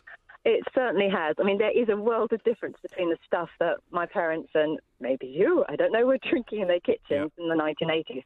It's so much better than it used to be, not just because of production techniques, but I think we've all got a bit more discerning in our taste, whether we know about food or wine at all. We just expect a slightly higher quality of stuff than we used to, and we demand it. Yeah. So it's definitely much better than it used to be. Well, I knew it had come back into fashion when, as a heroic gentleman, I was coming through London Bridge Station a few weeks ago, and two young girls were making their way to Glastonbury, right? And they were hauling so much blinking equipment with them. You know, I had to give them a hand to pull their tent across the floor of London Bridge Station. But what I did notice was that on the back of each of their massive rucksacks was dangling a box of wine. Really? And, and I said to them, well, girls, you know, you've got all your equipment. At least you got priorities right. It's there. I mean, it's... Well, how was it dangling? Well, it was, it was attached to some kind of a rope, was it? Well, no, but you know, like you would hang a pan on the back of your rucksack because you want to fry your eggs. Well, they'd hung a box of wine. But how, though? Well, I don't know. They attach it to a strap, you idiot. Right. How should I know? You're not making this up. Of course not. But, Helena, what I'm saying is, one of the great things about the box of wine, unlike bottles of wine, it is so transportable. You don't smash it. It's square, so it can go into tight spaces in your car and all that kind of stuff. I'm just delighted it's back. Now, how big is it going to get this time round?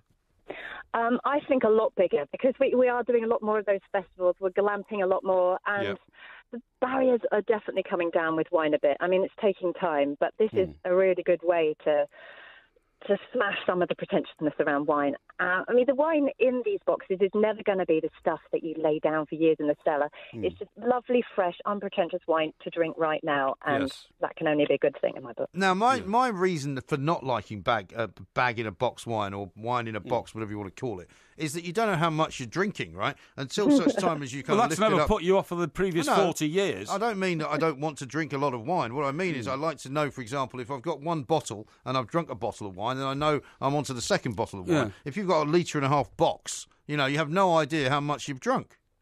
You could count the glasses, mate. Exactly. Thank you, Helena. So ridiculous. Like any normal person would, you oaf. Well, why would I count the glasses? I don't know how many glasses are in a box. Well, yes, you do. How many? All right. Well, if it's how many glasses in a box? If it's 1.5 litres, it depends on the box. If 1.5 litres, it's about 8 large glasses. 8 large glasses. Yeah, is that right, Helena?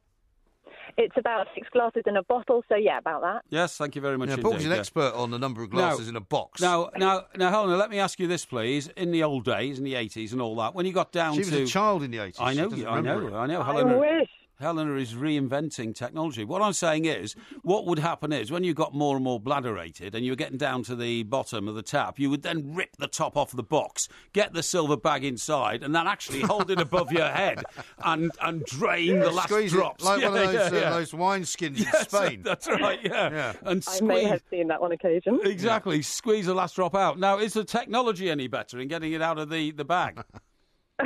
Good question. Do you know, I don't actually know the answer to that. I imagine it probably is, because it definitely seems to keep a lot better than it used to. So there is something going on there with the technology that makes it better. I'm sure it is. It's still in a silver bag inside the box. I mean, that seemed the safest way to do it. What difference does it make? Yeah, I think so. Vacuum packed. Yeah, exactly. And I would imagine another reason why it's become more popular is because in the 80s we didn't have much what we call New World wine. It was either French or German or something like that. But I mean, now you've got like Argentinian, Chile, Australian, you've got wine from all over the world. And presumably producers in those places have said this is the way to box it up and get it over to Britain. Absolutely. We've got so much more choice, and, we know what's good, so producers have to make good wine as well. And the other thing, of course, so much competition. And I've got a tweet here from Hugh who says, Tesco's Pinot Grigio, £17 for the equivalent of 4 bottles. Decent quaffing wine and sits neatly in the fridge. Porky would love it. That's quite good for you, isn't it? Because that's your favourite wine, isn't it? Pinot Grigio. Yeah, I think that's a real bargain. So that's just over £4 a bottle. Well, what I was going to say is, for those wine snobs around, who Porky thinks I am one of, which I'm not actually, an awful lot of wine is now imported into this country, not in bottles anyway, right? It's imported in barrels, it's imported in large quantities, and then decanted into bottles anyway. So it's not as if, I suppose, it matters anymore. No, it doesn't really. I mean, it's quite trendy to go to places that serve wine out of vats that's been brought over from France, and kegs and pouches, all these things. Sure. It's not just bag and box anymore. That's great. Now, Helen, tell us exactly what your role in the wine industry is these days. How do you distribute it and all this kind of stuff? Well, I don't sell wine. I talk about it. I write about it. I present about it and make slightly silly educational videos with my dog. What's your dog's favourite wine? I think he's a Tempranillo guy, actually. Is he? That's the grape that makes Rioja. Okay. Yeah. Now, we'll get slated now from people who'll say, what did you call the wine bird for? But that is, in fact, the name of your company, isn't it? Yeah, it is. It's all one word. It's just meant to give an impression that I'm of what I do, which is hopefully breaking down the barriers of wine a bit more. I have my own way of describing wine, which you may or may not know about, that is quite different from the norm. So it's basically to say this is not the pretentious, stuffy thing you think it's going to be. Well, I think you are, doing a great service to the British drinking population. If you can educate us. But I sense that, the old image of the box of wine and the people buying it for sort of £4, because they couldn't afford to buy proper wine, has changed completely, because from what I'm seeing, some of this boxed wine is costing quite a lot of money, isn't it? You can actually spend a bit more on it. I mean, independent wine merchants will have slightly higher quality, slightly more expensive wines. So there is something for everybody there, definitely. And I was certainly drinking it in Glastonbury from a box, and as were many wine. I don't hear any sordid tales of your time at Glastonbury, please. No, it's a family show, this. Family show. I think it must have actually gone across the social barriers, because last time I saw it, they were stacked on the shelves of Waitrose, and I can tell you, first time round. When's the last time you were in Waitrose? I can tell you, the first time round in the 80s, Helen, you didn't find boxed wine in Waitrose. You found it in the local corner shop, right at the back there on the on the lower behind shelf. the Matthias Rose. That's right, you did. Indeed. Behind the Matthias. Yeah, behind it. Yeah, absolutely right. Wow. Well, listen, Helena, I'm delighted that you're able to come on and talk to us about it. Thank you very have you got much. a blog that you want to direct people towards? Oh, I certainly do. Winebird.co.uk. Everything you can find is on there. I'm also on Instagram with short videos at 1 Minute Wine Ace. Okay, we'll have a look for Okay. that. Thank you very much indeed. Well, Helena, one of these days you may want to come into the studio and join us in a bit of a wine tasting session. Why okay? would she? Because she's an expert definitely. and you're not. All right. Yeah. Okay. I do lots of analogies with sports players, so yeah, that could work nice. That would be great. Thank you Don't very worry. much indeed. Yeah, well, as it's been pointed out, our knowledge of sport is almost next to nothing. Isn't it? Well, unfortunately, That was that guy Charlie Sales. According to some. I'm not sure why he said that. Some, what should I say? Misinformed. Disconnected. Disconnected. Disconnected newspaper columnist. This is Talk Sport. Yeah. How long has this been going on? How long has this been going on? Well, you're friends with defensive persuasion. This is Talk Sport. We are the two mics. It's nearly half time down in Singapore where Chelsea are taking on Inter. We're going to go back to Steve Lillywhite, who I'm hoping is going to have a slightly better line than he had before. He sure is. But that music, of course, suggests it is now the 1 minute mode. Yes. It's 18:10 to me at the moment. Is it really? But we'll be reshooting that once the new season starts, probably. Yeah. So I guess at the end of the day, you've already lost the series, haven't you? Because there's no way you can catch me. Have you got one ready? Would you I've like got to ready, go first? Yeah, I'll go first. All right, I'm going to let you go first. We're going to be counting down 3, Okay. 2, 1.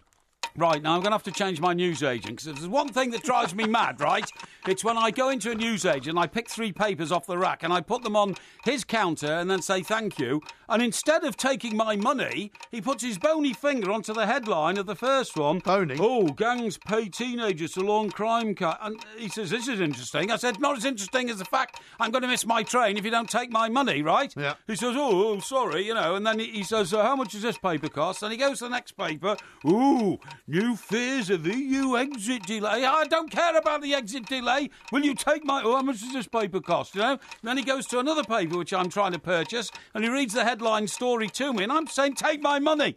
You are not allowed to read my papers. They don't belong to you. They're my papers. Stop reading them.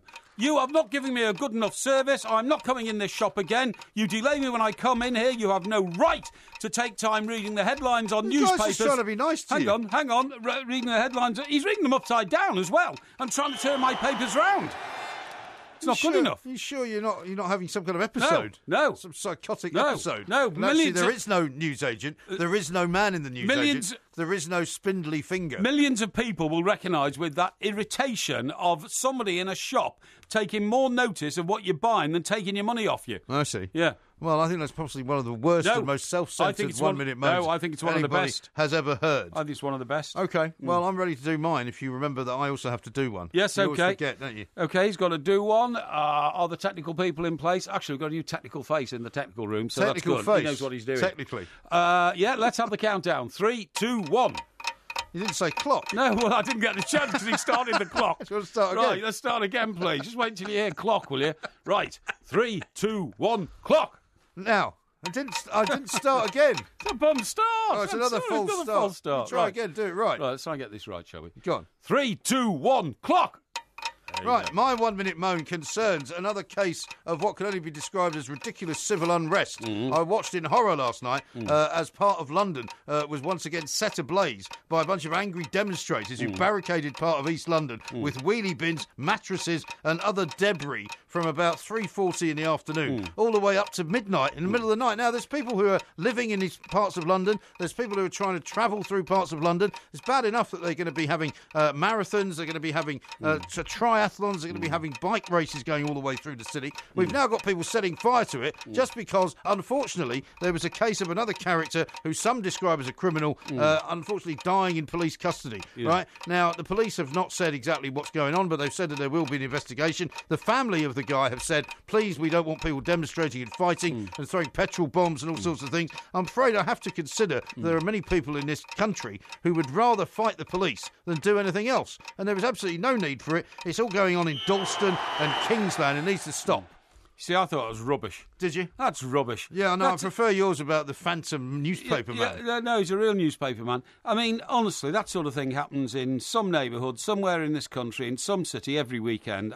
You're saying it happens every weekend? Yeah, I thought it was dross. Yeah, well, I've already won it, apparently, according to Ross, rubbish. who knows dross when he sees it. Rubbish. He said, I've won it. That makes it 1910. No, it doesn't. No, I don't accept that. Another couple of years and it'll be when the Titanic sailed, won't it? Yeah, rubbish. It's like 1912. Utter blinking rubbish, though. Now, the Chelsea game is underway down in Singapore. We will be going back there very, very shortly. Got quite a few good tweets, though. Porky's changed his tune about people with rucksacks, hasn't he, says Tomo.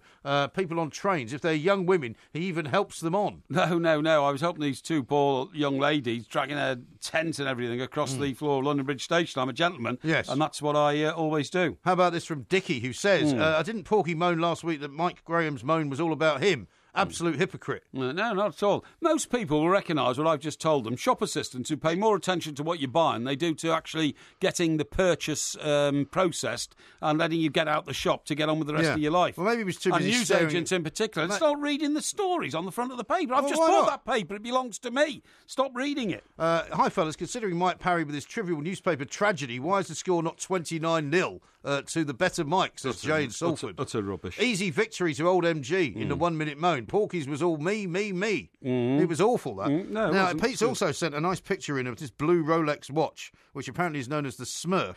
Yes. That's the one that you're talking about acquiring, right? It is, yes. Now, he says that it's worth £22,000. Yes, OK. Why on earth would you want a watch that was worth that kind of money? Well, I am not spending anything like that, just really? So people don't think that I'm extravagantly bombastic with whatever funds I have. Yeah. I will not be purchasing a watch for that amount of money. It would be ludicrous in this day and age. It would be. To go around spending that sort of money on a watch, and I decry it. Yes, quite right too. Patrick says, Porky's getting worse on the 1 minute moan. # El Planco. MG, just sit back and put your feet up. Yeah, again, you win hands down. No, I don't think so. But they're all like this. Daniel, Porky's just done the worst 1 minute moan in living history. No, I haven't. It's not. It's when you pay for a service, you should get that service. You shouldn't get some half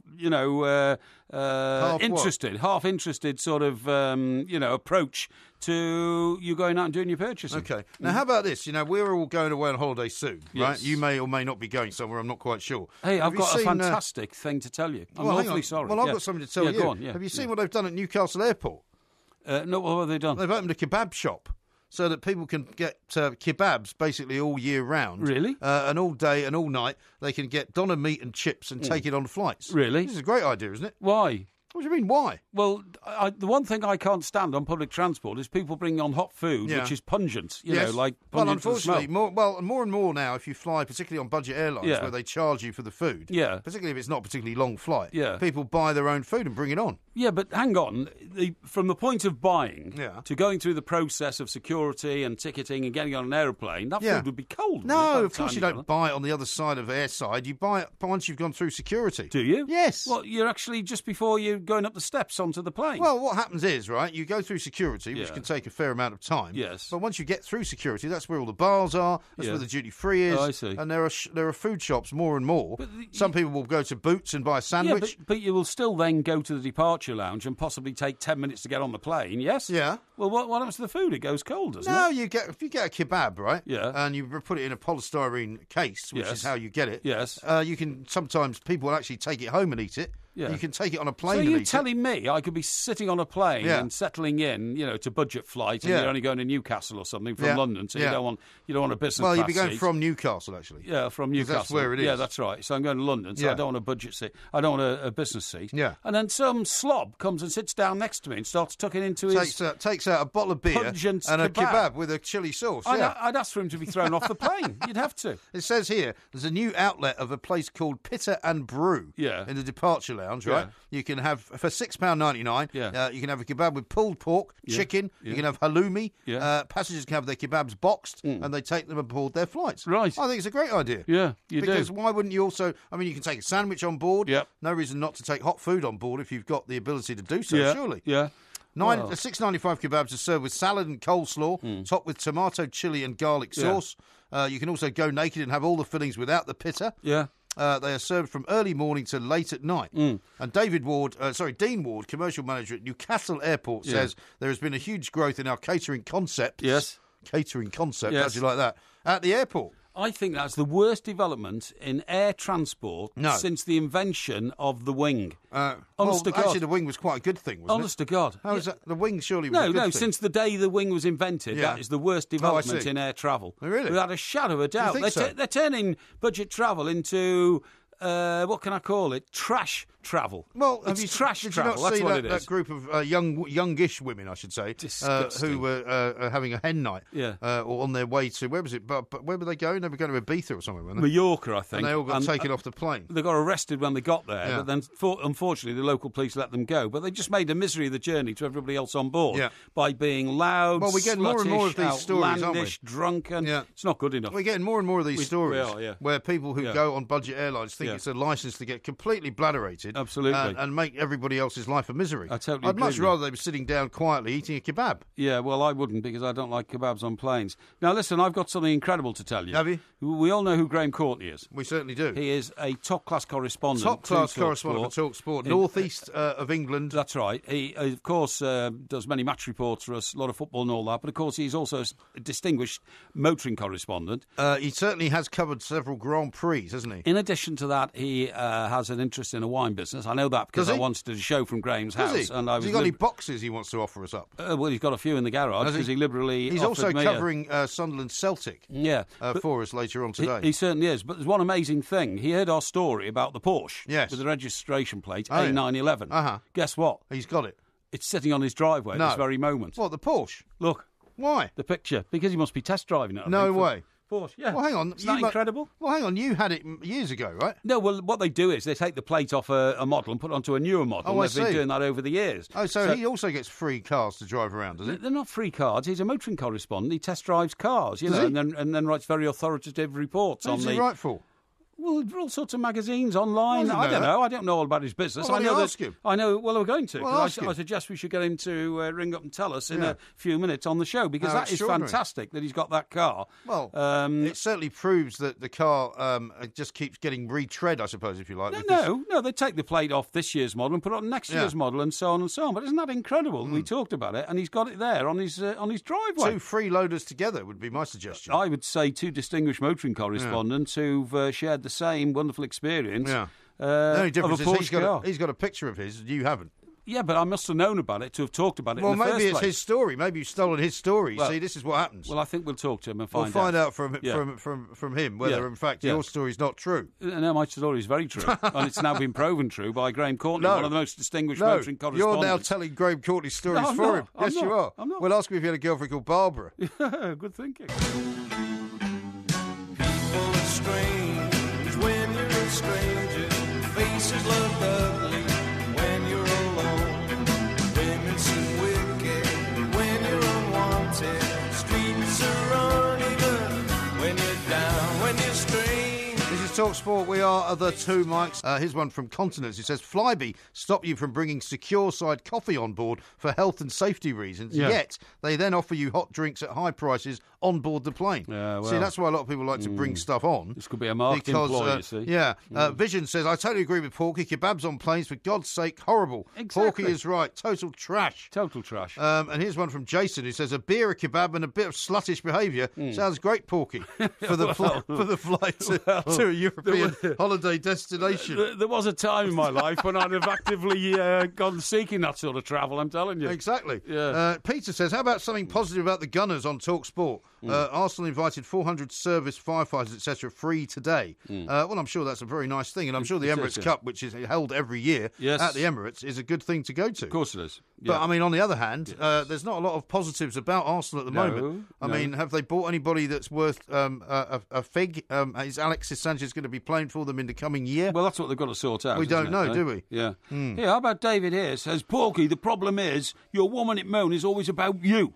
It never have any substance. Were you listening today, David? Yeah. I was doing it on behalf of millions of consumers who go into a newsagent to buy a newspaper and then don't want the guy behind the counter refusing to take the money until he's read the first 3 stories on the front page. Yeah. That is a service to society and the community in which I live. Yes. And Jason says he's checking in from Los Angeles. Last night's blooderation in Acacia in Culver City, which looks rather nice. A nice bottle of wine, a couple of glasses. Do you remember your days in Los Angeles? I'm showing you a picture here. Oh, I'm sorry. Is that me in Los Angeles? No, it's not you. What It's is a it? picture of a bottle of wine and 2 glasses. Yeah, well, that could be anywhere in the world, couldn't it? Well, it could be, but only you would be somebody who would think that you would put out a picture on Twitter that wasn't actually what it purported to be. Yes. Shall we talk to Graham Courtney? We should. The man who's driven the same registration as you, but not the same car, Definitely I presume. Mr. Courtney, this is a very bizarre coincidence. I'm worried that Porky has, like many other stories, usurped your story and told it as his own. Well, and do you know what? Also, one of my mates has a wine bottling company, so I can talk about bagging boxes as well if you want to. Brilliant. Well, he said you had a wine bottling company. No, it's my very, very best friend. Oh, I see. Yeah. Do you know what? Did you have a girlfriend called Barbara? No. Not that I know of, anyway. No, okay. Before the wine got in. But do you know what? At the moment, and I have to say, anybody who's been to a bottling plant, I find the whole thing fascinating. Yes. Yeah. And, I mean, the average 70 centilitre bottles, he fills 75,000 of those an hour. Really? An hour? It's unbelievable. God, is this into... That's almost as quickly as Porky empties them. Well, yeah, that's true. Sorry, Graham, is this into bottles or these boxes we've just been talking about? Both. He does everything. And God. well, he's also started to do and this is, recycling plastic bottles, these PET things. So he's actually starting now to put wine into plastic bottles. And, Wow. Initially people sort of turned the nose up at it, and which I did as well. Just said, wine, plastic bottles, you can't do that. Yeah. Okay, if it's on an aeroplane or something that you can understand, try and reduce the weight. But he said it's very, very similar to years and years, and you'll remember when twist top bottles replaced corks in bottles. That's right. And people at the time used to say, well, it hasn't got a cork in it, it's rubbish wine. Yes. And you suddenly realise, actually, it's just as good, if not better as No, well. it's better. I mean, funnily enough, now it's more inconvenient to get a cork, isn't it? It is, Well, yeah, because exactly, nobody's got an opener. We went to a bottling plant in South Africa during the World Cup, and the guy there explained why a twist top is much, much better than a cork. A cork is porous, and the twist top's not. Good point. Yeah, it keeps the oxygen out or something. That's right. That's Now, it, Graham, please tell MG about this car. He thinks that you've told me this story in the past and I've nicked it from you, but in fact, it is a phenomenon that car is available to motoring journalists, isn't it? It is. It's on a 911 Carrera, which is actually the entry-level model, so it's not on the very, very top end of the range.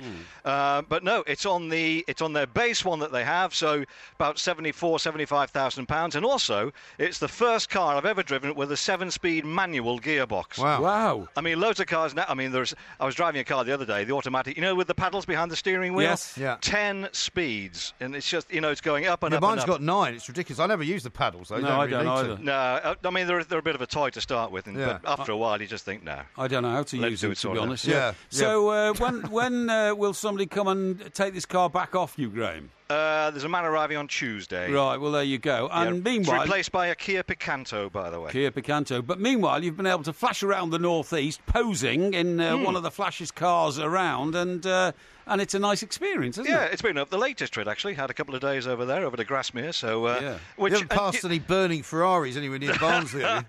But you know what? I mean, you're talking about supercars, and I have to say that some of them are a bit of a handful. I had the Aston Martin Vanquish S 3 or 4 months ago, and like lots of these cars, you've got to be pretty stupid nowadays to do something where you do end up in a field. You've either got to aquaplane the car going far too fast, or you floor the accelerator at the wrong time, and basically the back end catches up with the front end. So, but I mean, they're hugely enjoyable to drive, and I don't know about you guys, but it's the sound you get from an engine, which sadly in the year 2040, it's going to replace with a distant hum. This has become a bugbear for myself and Porky, because I'm saying that electric cars are the future, whether you like it or not. And I'm not saying I like it, but it's the way it is. Well, and there's some good hybrids as well out there. Well, yeah, but he's telling me that, it's never going to happen, we're never going to have enough electricity. It's unbelievably, ridiculously backward behaviour from Well, I don't think so. Graham, last question. Have you ever been to the track in Maranello, the Ferrari track? No, I haven't. I haven't. So all the Ferrari launches I've actually done over here. So invariably they'll use a racetrack, like Silverstone. So I've done Silverstone in Ferraris and things like that. I But see, I've not been over to Italy. So. And would you advise people, if they're first time in a Ferrari, that they should take notice of the fact that there is a driving course available to you? Oh, absolutely. Particularly if you want to make the best of it. And you know what? One of the best things you can do if you've got a performance car is go to a racetrack. Check the insurance policies and things like that. But going along to a racetrack where you've got loads of spin-off space, so if you get it wrong, you just disappear on the gravel and come back on again. Yeah. That is really, really good fun. Well, that's the thing. I mean, it's not much fun driving a Lamborghini down Hatfields where you've got about 55 speed bumps and cars parked on both sides of the road. I mean, I actually saw a guy scrape a Lamborghini in my street because he was going over a speed bump. You floor it. Oh, it was horrible. Just horrible. Anyway, Well, I suppose we should talk about Sunderland and Celtic, which is a game that's coming up later this afternoon. Yeah. And do you know what? I think from Sunderland's point of view, the average Sunderland fan, if you spoke to them 6 or 7 weeks ago, they're more or less, they'd just be looking down at the ground, drawing circles with their foot, more or less thinking this is going to be a horrendous season. But bit by bit, I think Simon Grayson is slowly but surely turning this football club around. He's made some decent signings, and they're not going to be ripping up trees. They're not going to go down. So the vast majority of Sunderland fans, after the chaos they've had over the last few years, if you just simply say to them, do you know what, it's going to be a season of mid-table mediocrity, they'll go, yep, that'll do for me absolutely fine. So, but an interesting one this afternoon. The one thing we're going to have to wait until, 2 o'clock, is the sort of side that Brendan Rodgers comes out with Celtic. Bearing in mind, this game comes slap in the middle of their Champions League qualifying matches. They played one last week, of course, against Rosenborg, 0-0. Not surprising for Celtic, they didn't have any strikers. Well, they've got a bit of a strikers kind of a desert situation, haven't they? There they have. I mean, he's got to do something about it. I mean, Lee Griffiths, whether he's actually going to get ready in time for the game next Wednesday over in Norway, I don't know. But the difference that you saw is that Celtic, and the same will be for Sunderland today, is that they're still trying to get into their stride, whereas Rosenborg, who are top of the Norwegian Premier League, they are fully into their stride. They're halfway through their season, so they look much, much sharper than Celtic. So I tell you what, next Wednesday night it's going to be a really, really tight one for them. Yeah, it certainly is. Certainly is. Well, Graham, listen, thank you very much. Thank you very much indeed. Of course, we'll be talking, I'm sure, to Graham possibly tomorrow, because we've got he's multi-talented. He's very multi-talented, Hungarian Grand Prix tomorrow. Hungarian Grand Prix tomorrow. Motoring, test driving today, Ferraris, Porsches. Football, Porsches. Yeah, Sunderland. Wine. His mate's got a wine bottling plant. I'm telling you, haven't got any strikers. How about this from Elliot, who says, listen to you in a taxi in Shanghai. Great show as always. Cabbie's not sure what I've put on. Yeah, well, don't worry. Very possibly not. It's educative for anybody. Don't worry about that. The lady you and I are not the same. You say you like the sun, I like the rain. But soon before we go, do it all again. You better catch your own train.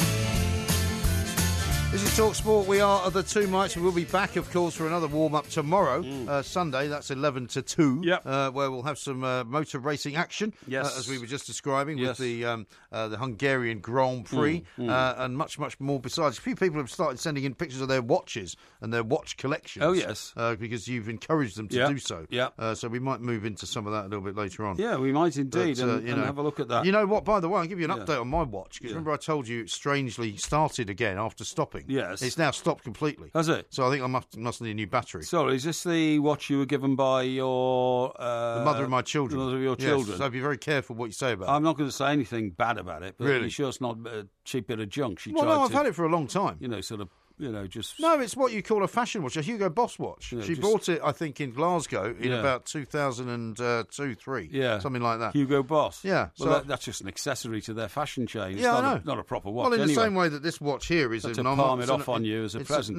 Well, she bought it for me as a present, Yeah, right, yeah. When she loved me. It's an Armani. I've got an Armani watch here. That poses all sorts of questions. Yeah, I've got an Armani watch here, which my daughter bought me last year, which you would describe in a similarly, I would say, sort of snobbish way. Yeah. That it's just a fashion watch, but it has great significance to me because it was bought by somebody who loves me. You see, the trouble is with you is you have to keep buying your own presents because nobody loves you. That's very harsh. It's true. Listen, didn't you once tell me that your distinguished father, who I knew well, Archie, was a bit of a crossword demon? Well, he did like to do the Times crossword, which I could never do. Okay. I found it incredibly difficult. Okay. Well, listen, do you remember an old colleague of ours from New York called Ben McIntyre? Ben McIntyre, yes. Yeah, I know. Ben McIntyre is a guy who'd made an absolute fortune. You probably know this story, right? Because he wrote a history book, sort of, not a particular, I don't want to be unkind, but not a particularly thrilling book about history.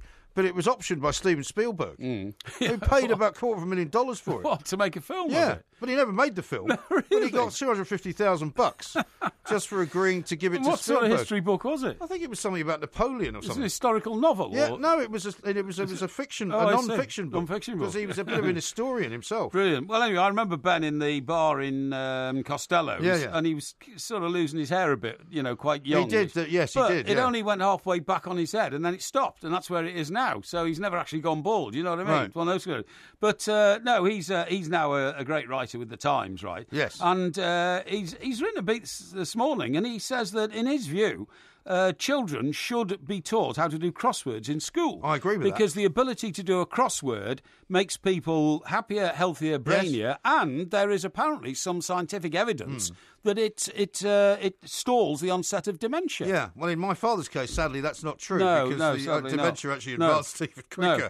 But, so I don't know whether we could say that. But he's pointed out here in this piece, he says, crosswords should now be taught in schools beginning in nursery. British children should start to learn the difference between a cross and down, cryptic and concise. By GCSE level, all children should be able to set their own crossword. Yeah. Now, I've been hopeless at crosswords all my life. For instance, he says here, children could work out easy clues like G, S, G, E, 9 and 4. Eh? G. What do you mean? So G. Take the letters G, S, G, E, 9 and 4. Right. What's that supposed to represent? Well, that's the clue. And what are the two words? 9 letters and 4 letters. I don't. Well, see, that's why I'm no good at it. No, but I'm going to tell you now. And what is it then? Scrambled eggs. What? Scrambled eggs. How is that scrambled eggs? I've no idea. You've got the G, the E and the two G's, right? Yeah. And then the S that comes between the two G's. Yeah. That's eggs, right? I suppose. Well, there's 4. That's eggs, isn't it? 4 letters in eggs, and they're all there, but they're in such a strange sequence. But where does the 9 come in? Well, scrambled. What, 9 means scrambled? No. The clue is GSGE. Right. And then in brackets, it's always what the clue is confirmed as. Oh, okay. 1 word or 2 words. Oh, I see. This is 2 words.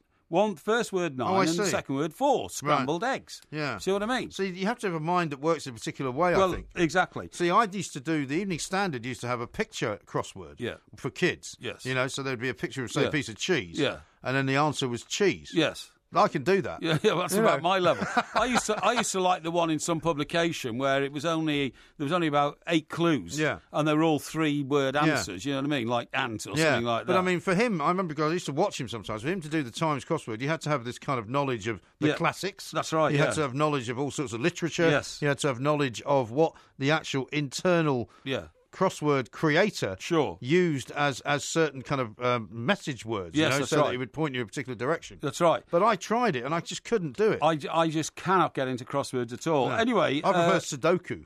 I've never got into that either. Really? Is that about adding up numbers down and across all to the same? Yeah, it's a grid system. And they have to all add up to the same number. I once bought a book, because I used to do it in the Times. Okay. And there was 3 every day. Yeah. But that became, I used to do it on the iPad. And then did you get an obsession and wanted to do more? Well, yeah, I once went on a transatlantic flight and I bought a book. Right. And I got halfway through the book and then I just chucked it away. Yeah, okay, but it was quite riveting. Because it got to a point where, you may be learning something about me, because it got to the point where they started to get too hard. Yeah. So I stopped doing it. Yeah, but I mean, that was in inverse proportion to the amount of alcohol you'd been consuming, obviously, so you probably couldn't see straight. Actually, not true, because I used to always have to get off at the other end and tire a car. Oh, right, okay. Yeah.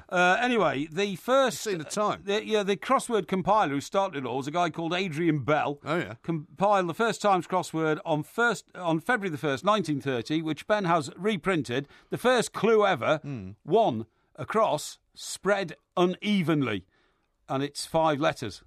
Spread unevenly, 1 across. Yeah. 5 letters. Yeah. See, I couldn't tell you. I'd have to think about that. What about uneven? No, that's 6 letters. No, I don't think that would be it. Spread unevenly. Spread unevenly. 5 Scatter? letters. That's too many letters. No, and it's 1 across, right at the top of the crossword. I haven't got a clue. Yeah. I spread unevenly. Yeah.